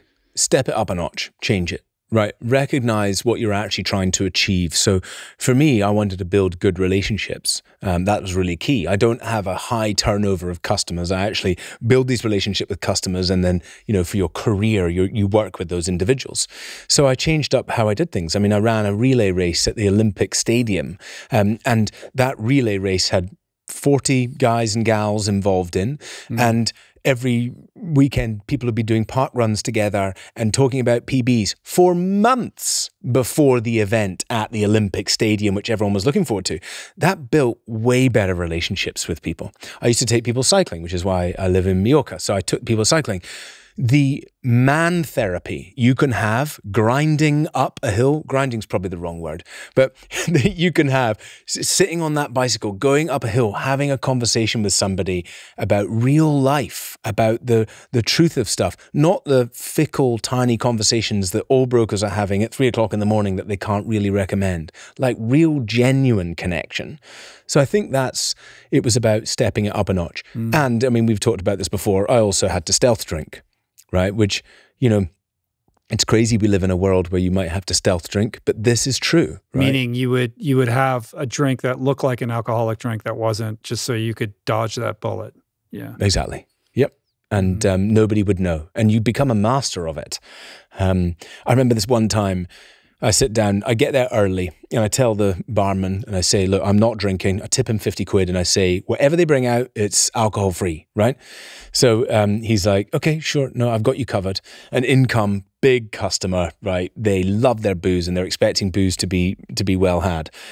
Beers, everyone? Yep. Cool. So they come along and they plot down a pint, plot down a pint, plot down a pint, plot down a pint, plot. Everyone's got their pints. Next minute, he comes up to me and he's literally carrying a sequined, flowery glass with a little handle on it, right? And then an alcohol-free beer, which has got dust on it, and he plonks the two in front of me like this. And I'm like, you fucking idiot. So I have to go, what? Get rid of this and give me a pint. How was the pandemic for all of this? What did you learn about people's behavior during the pandemic and the organization and the community of people? Yeah, the pandemic decimated society's relationship with alcohol. I speak to people every single day who say that's when it went up a notch. And people haven't been able to get it back down. They haven't been able to reduce because It was just so shocking. It was trauma. And so I think, that has been very detrimental to people. The vast majority of people will mention the pandemic as when it started to get worse. For the organization, something utterly beautiful happened. So when we were all stuck at home and it initially kicked off, I could see that we had all of these workers, we had these health staff, NHS out there in amongst this craziness, right? And relying on alcohol because it's the tool to deal with stress and difficulties. I mean, the amount of doctors and nurses and surgeons who come through our program, you'd be shocked. So I said, look, hey, community, we have an opportunity to do good here. Are you willing to come back into the community, engage significantly if we open our doors for free to all NHS staff, health workers and emergency workers? And the response was unbelievable. I mean, well over 10,000 people yep, I'm in. It was unbelievable. And so we opened up our doors for free. And we just had this huge powering. And I was actually speaking to a nurse the other day and she was like, I signed up during that program and it's the only thing that got me through it was being a part of your community. And that was my vice. That was my addiction. The Facebook group and the community was the release. Yeah, I mean, certainly alcohol sales went up during that period. Alcohol consumption went up during that period. But I think your signups went up like 30% or something like that during that period of time. Yeah. It's the world was divided. There were people who fell down the bottle and used an excuse, and there were people who are like, right, I'm going to use this as an opportunity to change. You see, the big thing in there is when we change our environment, our brain is kicked into neuroplasticity. So it's easier for us to change behavior when we change environment. So that's why it was for some people when they were like, right, no, I'm going to get on top of this and I'm going to make a difference. And I think for lots of people who did some of the work and made the changes in their life, they've remained having a healthier or non-existent alcohol-free relationship with alcohol. And I think some people have found it creep back since doing that work. And so, of all the people that have gone through your program, what do the statistics say about people who continue to not drink versus people who did the challenge, then resume some semblance of their previous lifestyle? Like, what is the staying power of these kind of challenges, and how long do you have to do it before you see an increase in the sustainability of a new way of pursuing your life? So when you look at the challenge as an example, the vast majority of people come and they do a 28-day challenge because it's the one that only seems perceivable, and then they go back to drinking for a bit, and then they do the 90-day challenge, and then they might go back to drinking for a little bit, and then they go back to a year. And this is why I wanted to change things up, because what I see in that is that people are drinking and then they go back, not just to drinking, but probably it starts to creep back into a problematic way. And some people that can get worse and worse and worse. And that's why we had to step up the availability of tools and resources to support people in a deeper fashion. Because in a way, the challenge is just like this light touch element of, hey, let's just give this a shot. And getting people to really do the work on changing the things that are driving it, that is, with every fiber of my being, that is how we really, really help people. Like let's talk about emotions, right? Have you ever been taught to deal with your emotions? What about stress? What tools do you use to mitigate stress? Like, other than just reaching for alcohol, do you meditate? Do you exercise? Do you do breath work? When you come out of a board meeting in the afternoon and it's been stressful for you, do you reach for a coffee, which significantly delays your ability to return into recovery? Or do you just do some breath work to give yourself the same elation, but then bring yourself back into parasympathetic? So I think people don't have these tools. Mm-hmm. They don't even have the awareness. They don't have the understanding. And so getting people through that experience, giving them the tools to actually mitigate that compulsion, that's what gives them a far better chance of longevity of changing their relationship with alcohol. From a sales perspective, though, it's a harder sell than to just say it's a 28-day challenge. People understand that, intuitively what that means. And then you're now introducing like, well, actually it's complicated and here's all this stuff. This is very difficult to scale and to sell to somebody who's like, listen, man, I just want to drink less. Like I don't need to go into my childhood with you. Yeah. Let's not talk about that on the front cover, right? Let's go back to the 28-day challenge and let's start there. Because in all of this stuff, we're going to help you to start to see that there are these things. And I think it's a gradual thing, right? It's the cooking of the frog, right? Do it little by little, gentle by gentle, and the frog will not jump out, right? I think it's the frog or the lobster example. Boiling the frog. Right? You got to boil a frog slowly. So this is where we're meeting people at, right? Let's just start going on this journey.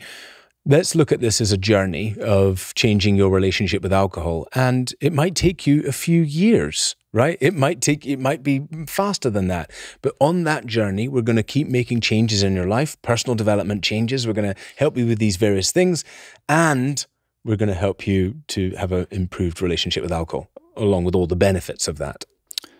In all the work that you've done around the behavioral psychology piece of this, what have you learned about the difference between breaking a bad habit and forming a new habit? And where does that understanding inform how you craft these programs or how you kind of approach somebody who's thinking about making a change? Wonderful question.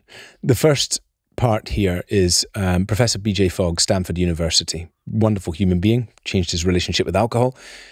His research says we change behavior by feeling good, not by feeling bad. And so looking at everything that we do here, it's about being positive, aspirational, right? Oh, I want that. I want to be fitter. I want to lose weight. I want to be happier. I want to be healthier, right?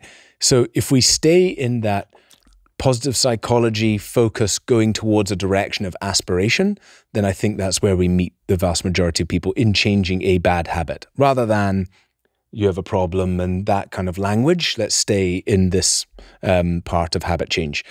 The second part, he says, is bad habits are like weeds. Okay, so they grow over time. They start to infect different areas of your brain. They infect your reward system, your identity, your belief system, your emotions. Okay, so do you garden? No. Lucky man. Yeah. But if you've ever pulled out a weed, right, if you just go and rip it out, then it grows back. Sure. And usually it'll grow back worse, which is why we actually have to go through the process of cultivating it out. What do we do to do that? We cultivate good habits. Good habits is how we remove a bad habit. And so that's why during all of that, the challenge and all of these other programs, we're pretty ruthless in helping people build habits, the habit of meditation, the habit of exercise, the habit of sleeping well, the habit of eating well, the habit of gratitude, journaling. Like, these are the tools that we use to help people. My anecdotal observation on this, which is not clinical in the least, is that people who have a normal, like a quote unquote, like kind of normal relationship with the world and themselves, which is to say they are not, addicts by nature. They don't have that addictive impulse. Those people seem to have the capacity to crowd out bad habits by focusing on cultivating new positive habits. And as a result of kind of investing their energy and their enthusiasm in these new positive habits, the bad habits sort of, they just end up falling away. This is something my wife is very good at. And this is also something that I look at with great curiosity because I cannot do this. How do you do that? This is not how I'm wired in the least. Yeah. And that's because fundamentally my wiring is different. I am wired with a very, powerful inclination towards addictive behaviors and things that don't serve me. And so that understanding allows me to approach this differently, to say that probably isn't going to work for me. It's good to cultivate positive habits, but I have to do triage on the bad habit. I have to address it as the dangerous, acute thing that it is. And no matter how much I pull those weeds out, they're always going to grow back unless I dig them out completely and make sure that every little like tentacle of is gone, eradicated. Right? And that requires, a lot of effort and diligence and persistence to do that. So I guess what I'm getting at is that fundamental difference between the person who's wired in that kind of addictive construct versus the more kind of normal average person, if there ever was one, and wondering how through the course of working with so many people through this program, you begin to identify who the people are who might need that more kind of acute redress of the issue that they're contending with, that a 28-day challenge is not going to resolve. And is there then kind of a pathway to guide them towards a recovery modality that they might be more suited towards? Because I see all of this as complementary to 12-step. Like, exactly. Look, there are many ways to get sober, regardless of your problem. I'm not here to say otherwise. And of course, I have my own biases, and I'm very much indoctrinated into 12-step and believe in it, and have borne witness to thousands of people who have reimagined their lives in miraculous ways and overcome, just the most drastic of circumstances to become incredible people. So I'm always, the first to say, if you think you have a problem, you should go check that out and suspend whatever judgments you have or whatever you saw in whatever movie that made you think one way or the other about what this program may or may not be. And I also understand that it's not for everybody. And if you do have just a casual relationship with drinking, maybe AA is not the place for you. But I'm just curious around the hard cases that I'm sure find their way into your program. Absolutely, they do. And then what happens with those individuals? Okay. Well, we take great care is the first thing. Let me tell you about Keith, right? So Keith, 3 attempts at the Priory. The first time he went to the Priory, which is tens of thousands of pounds, by the way, to go to the Priory. The Priory being a treatment center. The treatment center, the treatment center for wealthy people in the UK or in London. The first time he goes to the Priory, it's a week later. He's back into problematic drinking. The second time, it's probably a couple of weeks, right? It very quickly went back to problematic drinking. I recently spoke to him. So he came on our complete control program a year ago, okay? And he's one of our greatest advocates. He's like, I just don't feel like it, right? He says, I occasionally have a drink, right? But most of the time, I just don't feel like it. I don't have that same cognitive load. Now, the thing is, he would absolutely, traditionally, you'd say he is over here, and yet we have been successful with helping him change this. Okay, let's ask each other again in 5 years and 10 years and see where he is. But I think the greatest thing about him is he is now on such a path of self-discovery. I mean, he's currently deep in psychedelics and learning about going through trauma, and discovered he had significant childhood trauma, which he did on the program. And he's now in this full personal development mode of making huge changes in his life, kicked off from this trajectory of saying, hey, maybe there's more to this. Maybe if you try changing some of these things here, this thing might go down or go away for you a little bit, right? So really what I'm saying is there is no black and white. There is no he needs to go here or she needs to go there. There is just, why don't we look at the lifestyle things? Why don't we look at the things that we know that all the science out there says to us that drives compulsive behavior, like stress, like trauma, like emotions, like connection to people, like meaning and purpose? Why don't we address all of these things with them and then ask that question, right? Let's give the example of depression, right? Somebody feels depressed. They go into the doctor, they say, I feel depressed. Now, the doctor may or may not ask them about their relationship with alcohol. The doctor will most likely, or the psychiatrist will most likely prescribe them a medication for their depression. But every day, they are drinking the world's most powerful depressant. And you're not like, hang on, what about sleep? Let's ask them, are you sleeping? Because we now know that sleep deprivation is, we know it's used as torture, right? So sleep deprivation is a significant driver of compulsive behavior. All these people who are working shift work and late nights and things like that, right? What about mental health? What about ADHD and things like that? Have they been taught how to regulate their central nervous system? No, they've never been taught that. Well, that's why they're using alcohol, because they've never been taught how to regulate their nervous system. Right. So are they exercising? Are they running? That conversation is not happening. It's here's a pill, or you have a problem, you need to go here. And I think let's just start with this conversation of, okay, if it's not the challenge, then why don't we look at these things together? Let's look at them with a fine-tooth comb. Actually, we use some cool technology, the Aura Ring, things like that. We help them see in data and evidence and clarity. And then we sit at the end of the program, and we have this wonderful traffic light system, and it shows our core drivers. We go through all of the data we've captured, all of the evidence, and of those core drivers, there's red, amber, and green. If there's lots of reds, then absolutely whatever you do, stay alcohol-free. You must move those things from red into amber before even considering trying to control your drinking, which is what they came in for in the beginning. So I think we give people clarity and understanding on what they need to do in order to have a better relationship with alcohol. I'm using the word better.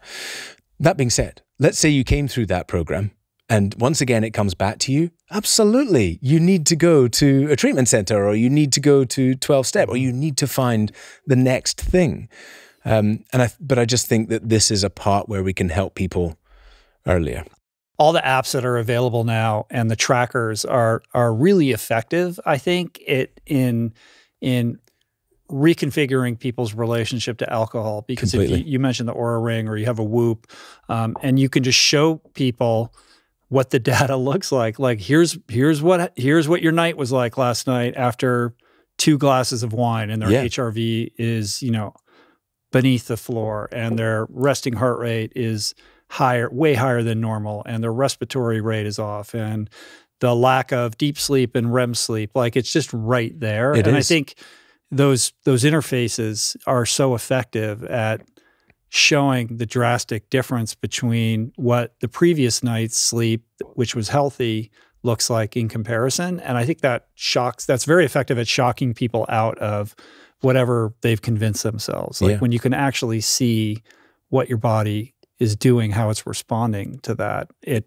reframes the whole thing, and it gives people an entry point. Like they don't really have to contend with the fact that whether or not they have a problem. They're just like, I need to sleep better, and in order to sleep better, I need to do this. This is it. It's like different things speak to different people. Exactly. You mentioned weight loss. That's another one, obviously. But well, building a more successful business. Alex Hormozy out there saying, absolutely, I stopped drinking. It was the best thing. Everything shot up from then. The stopping drinking was the catalyst for huge transformation for me. And to have some a big influencer like that talking about it in that way, I think that's going to reach so many more people. They're like, oh, I want to double my business this year. But the difference with like the Whoop is like it's literally immediate. Like it's overnight. You can see this. Yes, build your business over time. You had a 50% increase. Like these things are real, but they're stories told by somebody else. They're not direct experiences that can be had in literally in a period of a couple hours. Exactly. I mean, your man Blake behind the camera there was saying exactly the same thing. He was looking at it on his Whoop, and he was like, hang on a minute, this is really costing me. Yeah. And as a new dad, you've got enough sleep deprivation without adding alcohol into it. Everything's stacked against you as it is already. So explain to me what this complete control program is all about. Complete control. This is confusing to me. Go ahead. Bear with me, Rich. We're doing good things. I'm trying, buddy. We're doing good things. Okay, so again, born off the research, what I saw was a lot of people like myself who took a break from alcohol and then went back to problematic drinking. So I knew there was more to this. Like I knew there was more in the underlying.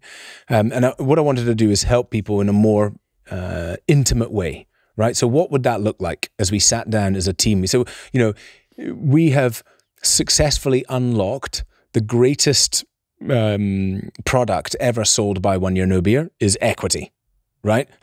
that was the greatest product we ever sold. And so if we look at this for serving a different audience in a more impactful way, what is it, right? What is it to help people understand what drives compulsive behavior? Can somebody control their drinking? Well, I mean, I've been able to successfully control my drinking. I usually choose not to drink. I occasionally have a drink. I had a very problematic relationship with alcohol. I know thousands and thousands and thousands of people who've gone on that same journey and been able to achieve the same thing. So what is it to do that? So that's why we came up with something which would help people understand with clarity what is actually driving it. So the idea is to go through an 8-week program. We use some pretty cool technology. We help people see their stress. I'm talking about seeing minute by minute, whether they're in sympathetic or parasympathetic, and being able to see the impact that that is having on them. This is like one of the most impactful parts of the program, because the vast majority of the people who come through the program are very driven. It's had celebrities on the program. We've had MPs, very large business owners, director at the world's largest banks, you name it. And when they see their stress in data like this so clearly, but they also see how impactful alcohol is when they have a drink, it's very, very compelling for the change.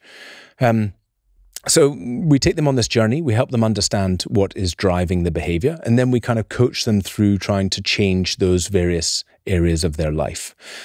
When people come into the program, literally 100% of people are looking for control. They're like, I don't want to stop drinking. I don't want to stop. I'm looking for control. Sure.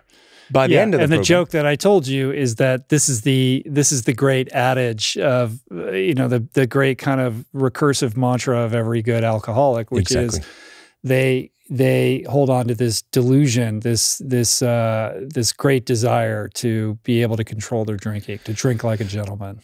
So if we take just 1, 2, 10, 5, 10% of those people and we change them and actually achieve that, is that not success?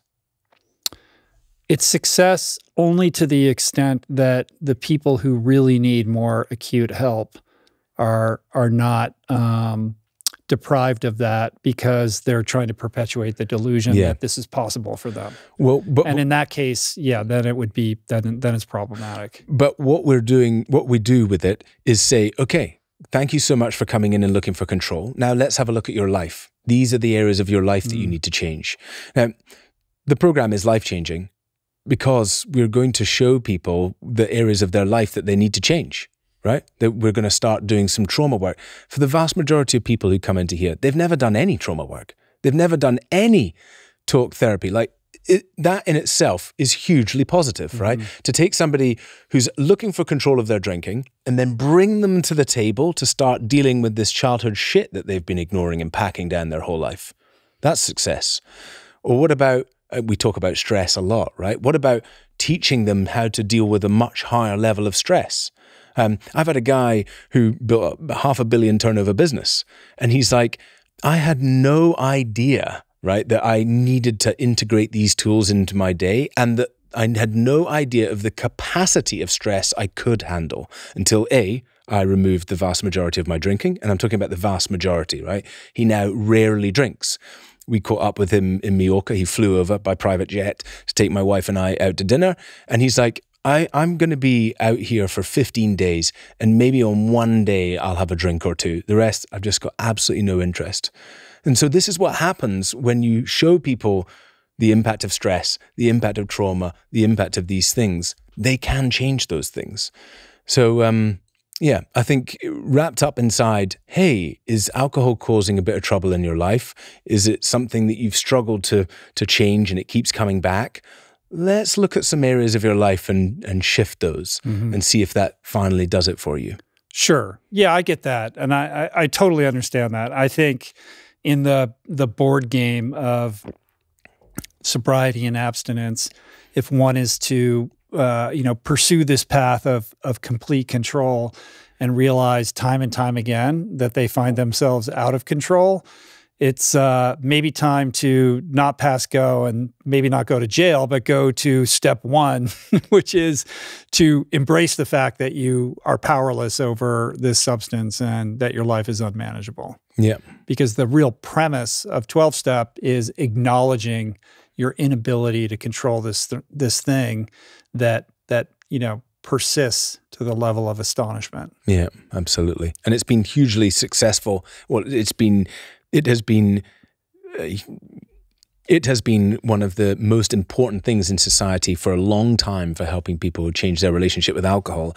And I think where we're coming at this from is just to widen up that story, to widen up that gap, to widen up that story, to say, look, people are different, and you don't know what might be the catalyst for finally changing somebody, for finally them putting it down for good, for finally making the changes in their life or their business, whatever it is they need to do. You don't know what that catalyst will be. For some people, you never know, Rich. It could be this podcast, right? It could be somebody listening to this and they've had a significantly problematic relationship with alcohol, and they go, do you know what? Fuck this. I'm done. And in that moment, they decide to go and make these changes in their life and go on a personal development journey. And I don't know, go to take some ayahuasca or do iboga, which I've done. It's nuts, by the way. And iboga be the thing that stops them, which is very powerful at doing. So we just don't know what will be the catalyst for somebody. And I think when we open up that conversation to say there are other tools and a wide arrangement of tools, and we have to treat people like that. And I think similarly, that's the conversation in society, right? At what level is the problem? At what level does the person have to admit there's a problem? And if we turn that conversation around and say, let's not have a conversation about it being a problem, but let's just say, is alcohol causing you problems? Because if it is, why don't you change your relationship with it? Mm-hmm. What have you learned about the relationship between ADHD and alcohol? Yeah. 99.99999% of people who come to complete control either identify with or are ADHD, ADD, or neurodivergent. My own personal journey of understanding my incredibly destructive behavior derived from ADHD, like a nuclear bomb, has been so intrinsic in helping me understand other people and deliver a program which is helping people change significantly. ADHD and that coping mechanism of alcohol are so intrinsically linked. When we look at this in the data, right, what happens with ADHD is we get that hyperactivity, okay? So imagine, are you ADHD? Well, I asked for personal reasons because I'd never thought once about whether or not I was ADHD, and I did a very intensive week of trauma therapy last year, right around this time, where I was— What kind of trauma therapy?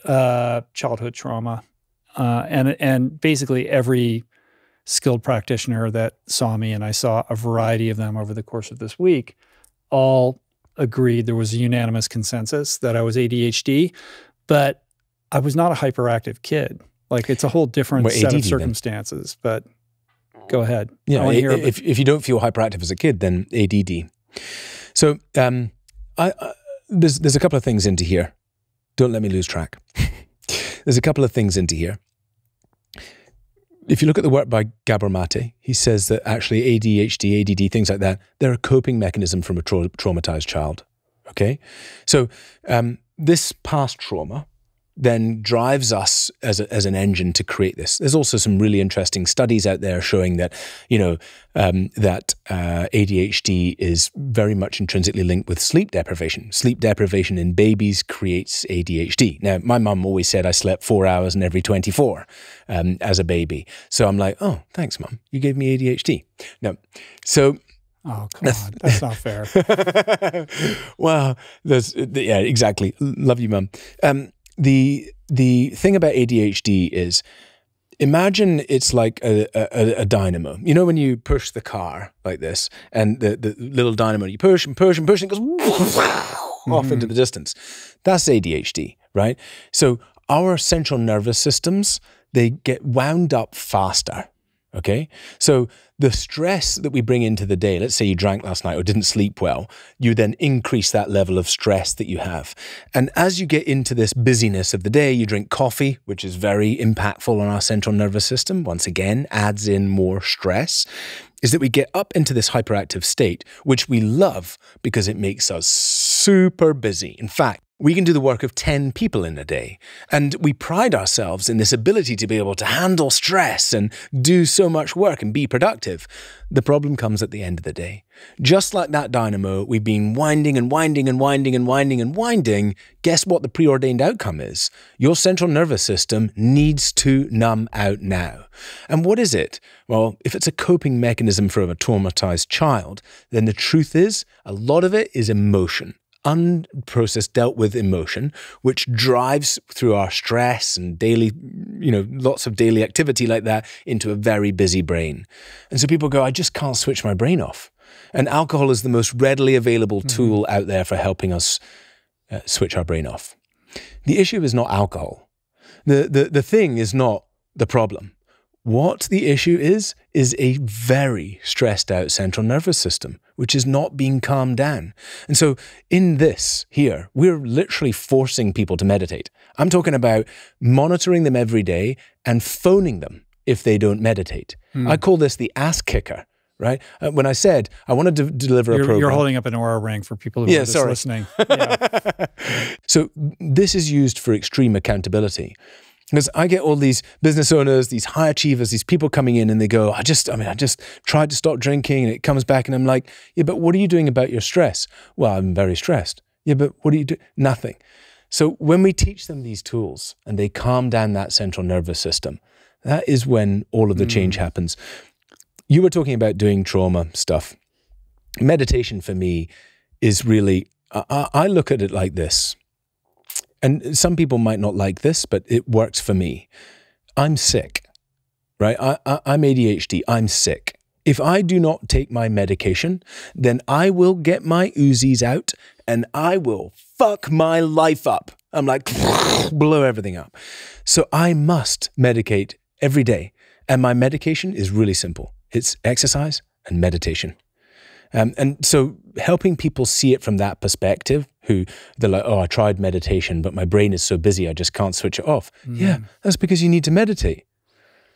Super interesting. Yeah. Yeah, I have so much more I need to learn about the world of ADHD. I'm just beginning to kind of understand it. My first step there, and the first step for me, was to get ADHD for Dummies.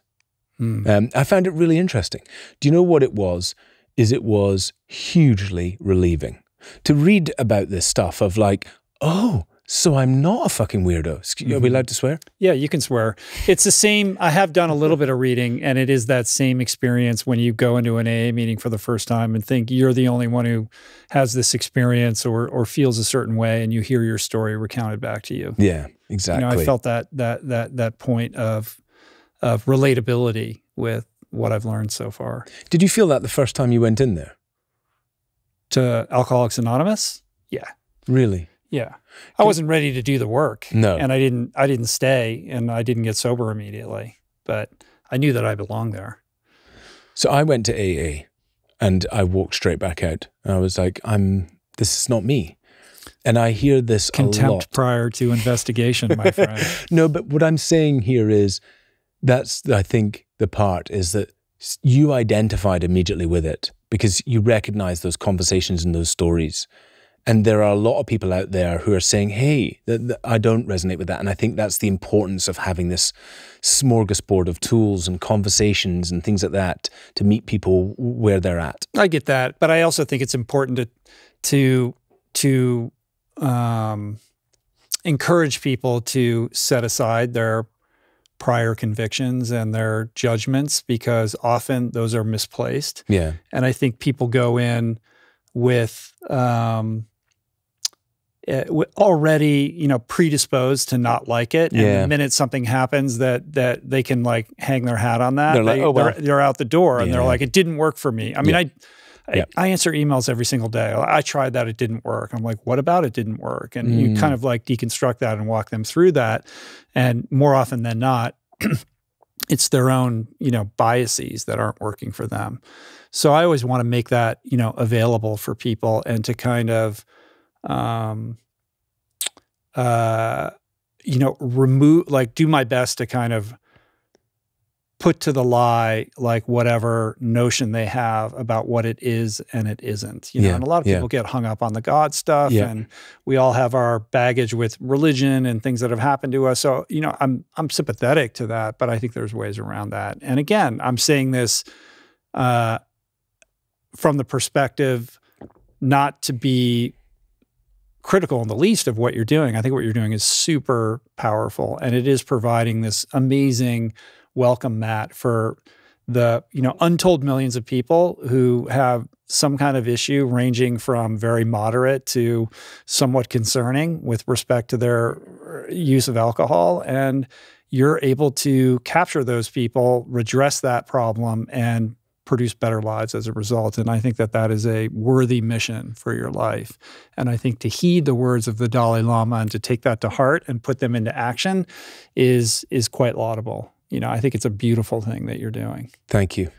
Yeah. The one thing in there is, you know, once you've discovered having an impact on people, and this links interestingly back to ADHD and also emotions. A lot of people who, from a young age, have a very high level of emotion, we can call some of those empaths, have a high level of emotion, they then turn to alcohol and drugs, right? Because they struggle to deal with those emotions. But what happens when you remove that from people? You remove the alcohol, you remove the numbing, is now you bring back that emotion. You were talking about they're that a live earlier. wire without any tools for coping with all of those confusing emotions. But they're also highly empathic. And what people find is that, you know what, empathic people usually feel like they need to give back. And they're in jobs or they're in careers where they don't feel like that. And that was me. You know, I didn't feel like I was giving back at all. And so when I made that shift over to a purposeful life of helping people, right? That is another level of being able to... Yeah, it's an inoculation against that. I mean, I know what it's like to be in a career, both when I was drinking and when I was sober, and not feel fulfilled, not feel purposeful, and not feel like what I was doing had any real extrinsic meaning other than like getting a paycheck every 2 weeks.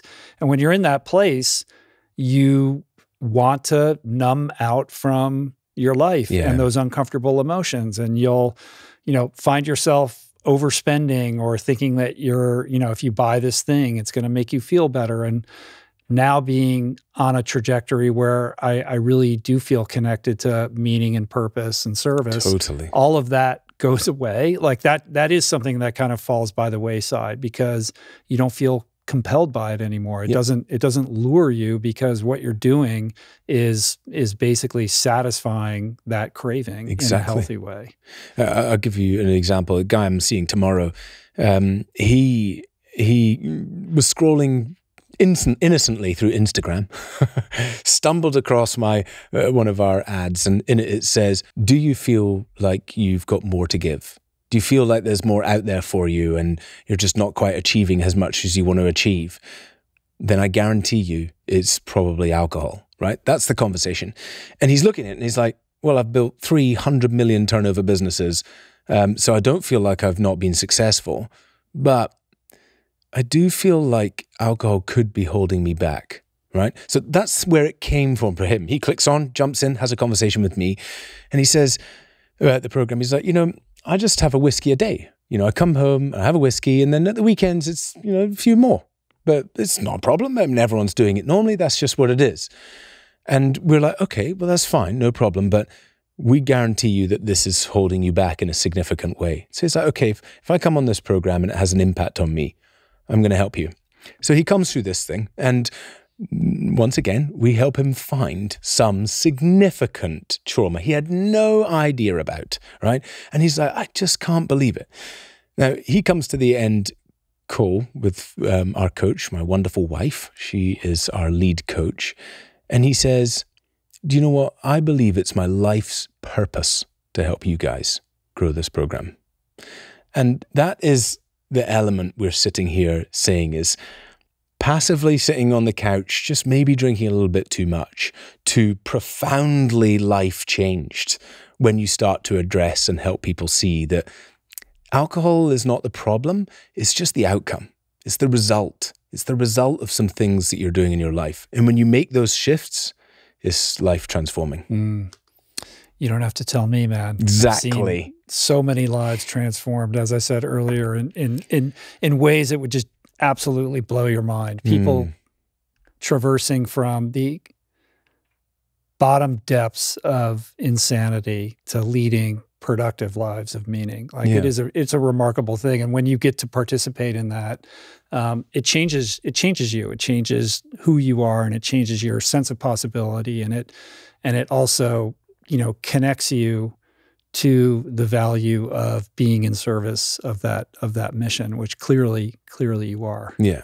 Yeah. It's a beautiful one to be on. Cut me open. I know. It's unbelievable, the passion for this subject matter. Like I said, this conversation might be the catalyst for somebody to make that change, and, putting families back and things like that. So, never stop having this conversation.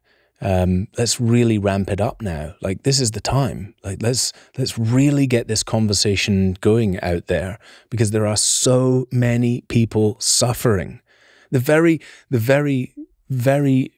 piece of alcohol is suffering. I mean, you drink any amount and you feel like suffering the next day. Everybody is suffering with hangovers at the weekends. So I think, let's just keep having the conversation. We never came back around to the letter of unrequited love to Sir Richard Branson. Richie Bree. So, through all the raising of cash, and, we now have over 4,000 investors. Every single pitch, every single conversation, I mentioned about this letter to Branson and it being my fuel, and, what we were here to have an impact. And as I kept bringing out that message, I had a message one day from a guy through Joe Polish, who was in Genius Network, and he messaged me and he said, "I've just heard your story about Richard Branson. Amazing. I'm going to Necker Island. Do you want to come with me?"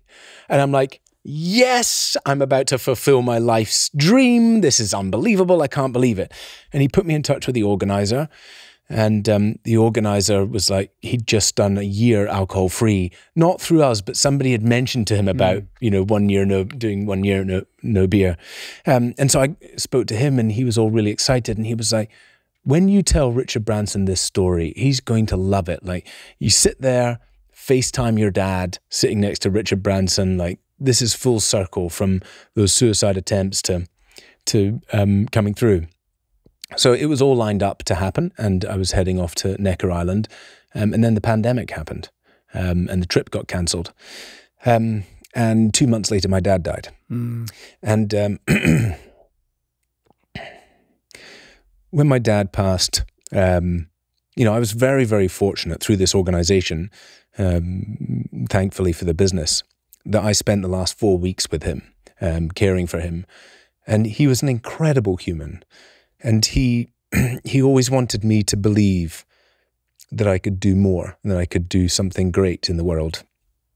And so he was my greatest champion. So I'm very sad that I didn't get to have that moment. But wind forward, some more time, a few months go by, and I heard that some people close to Branson were doing our challenge through various other people. And I was like, okay, we're getting closer.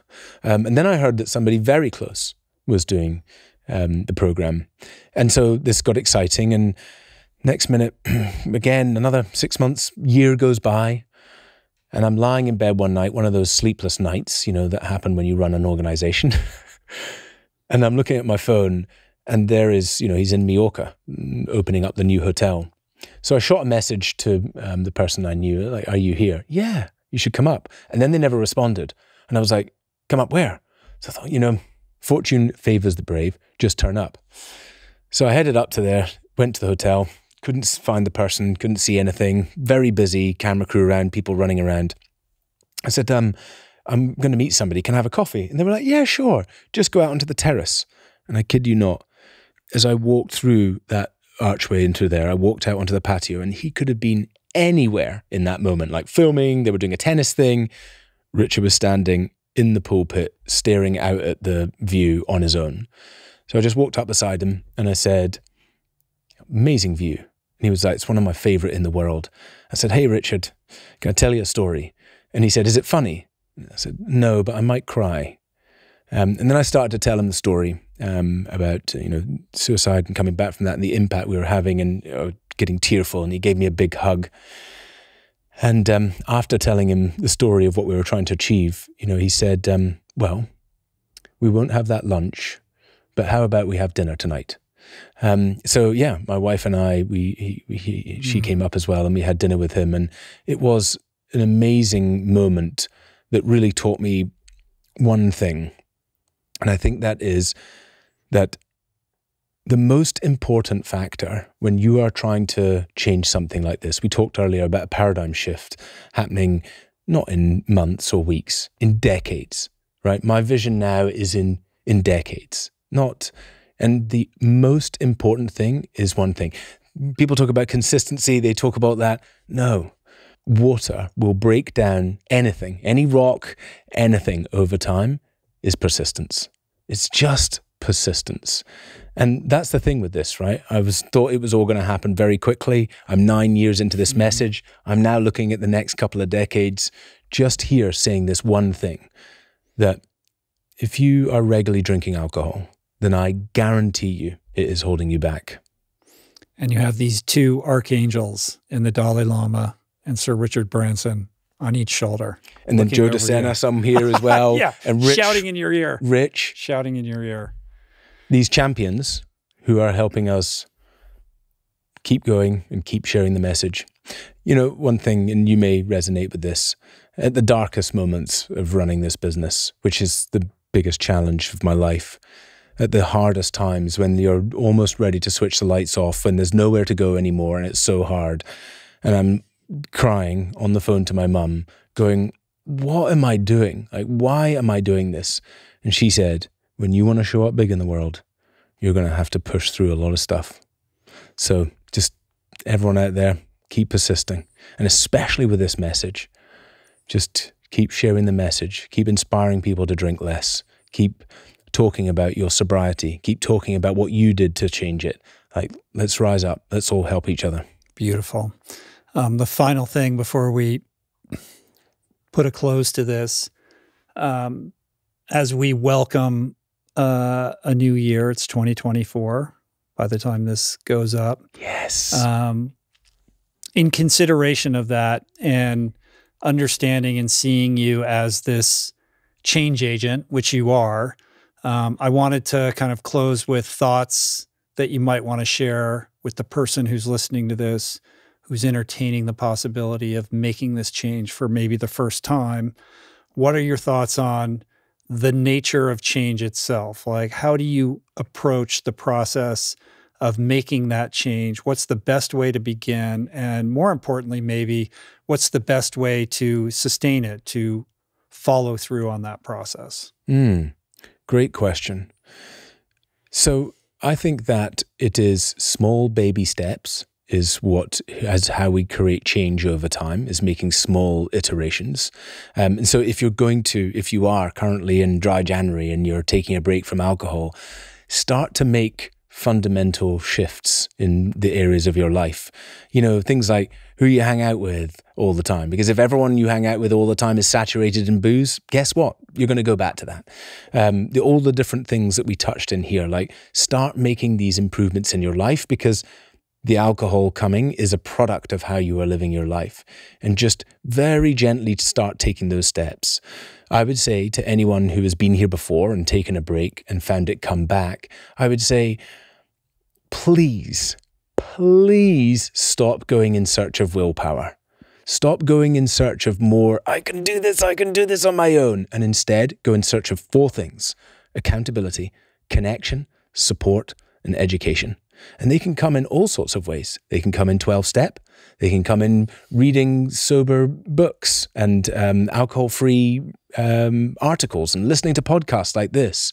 So go in search of the tools that will help you change. And I think lastly, I'm just going to scratch that itch again. There are 2 things people say to me after they've changed their relationship with alcohol.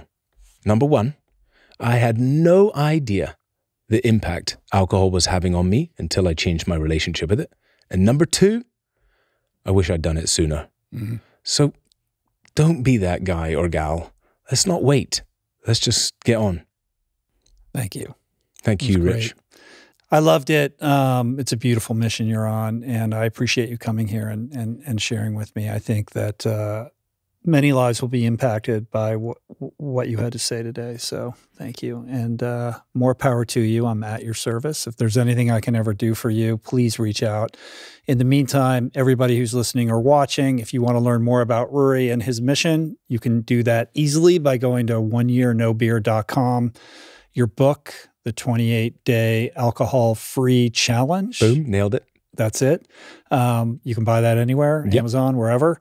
Anywhere else you want to direct people, or anything coming up in January that would be of interest to people that are enjoying this? Yeah, we have all of our challenges to help people who need a self-help course. Check out Complete Control if you feel like you need a little bit more support. And, you know, we provide tons and tons of free content. Our social media, OYB or 1 Year No Beer, our community, our huge Facebook groups and things like that, they're all part of the challenge. And we also have our own podcast, which you should come and be on, Rich. Yes. The 1 Year No Beer podcast. Yes. How long have you been doing that for? ONYB. Oh, we're now, well, nowhere near your downloads, but you've been doing it for a while, though. We've been doing it for a lot of guest overlap. 9 years. Yeah. Yeah, some really good, that's cool. really good guests. 9 years. Exactly. That's no slouch. Yeah, I don't think it's 9 11. years. I don't think it's 9 years. It can't be, because you started 1 Year No Beer in 2015. Yes. Did you start the podcast right away? Very close. I think probably 2 years after. Gosh, my memory. But yeah. I think so it's 6-7 years. Yeah, cool. Ruari's clearly not good at timelines. Wherever you can listen to podcasts. Anyway, man, that was great. Thank you. Come back and share some more with me, and let's get you outside so you can enjoy this beautiful weather we got here in Los Angeles, although in Mallorca it's probably better. But anyway, you're here for a bit. I want you to enjoy your time here. I just want to say, Rich, again, huge kudos to you. Huge kudos to you for having us on and sharing this message. And I think this is the greatest thing we can do, is really share this message to inspire people around this one thing, which, is absolutely going to happen over the next decade or two. The time is up for alcohol. So thank you. Yeah, absolutely. Well, least I can do. At your service again. Thanks, Ruari. Thank you. Cheers. Peace. That's it for today. Thank you for listening. I truly hope you enjoyed the conversation. To learn more about today's guest, including links and resources related to everything discussed today, visit the episode page at richroll.com, where you can find the entire podcast archive, as well as podcast merch, my books, Finding Ultra, Voicing Change in the Plant Power Way, as well as the Plant Power Meal Planner at meals.richroll.com. If you'd like to support the podcast, the easiest and most impactful thing you can do is to subscribe to the show on Apple Podcasts, on Spotify, and on YouTube, and leave a review and or comment. Supporting the sponsors who support the show is also important and appreciated. And sharing the show or your favorite episode with friends or on social media is, of course, awesome and very helpful. And finally, for podcast updates, special offers on books, the meal planner, and other subjects, please subscribe to our newsletter, which you can find on the footer of any page at richroll.com. Today's show was produced and engineered by Jason Camiolo, with additional audio engineering by Cale Curtis. The video edition of the podcast was created by Blake Curtis, with assistance by our creative director, Dan Drake. Portraits by Davey Greenberg. Graphic and social media assets courtesy of Daniel Solis. Thank you, Georgia Whaley, for copywriting and website management. And of course, our theme music was created by Tyler Pyatt, Trapper Pyatt, and Harry Mathis. Appreciate the love the support. See you back here soon. Peace. Plants.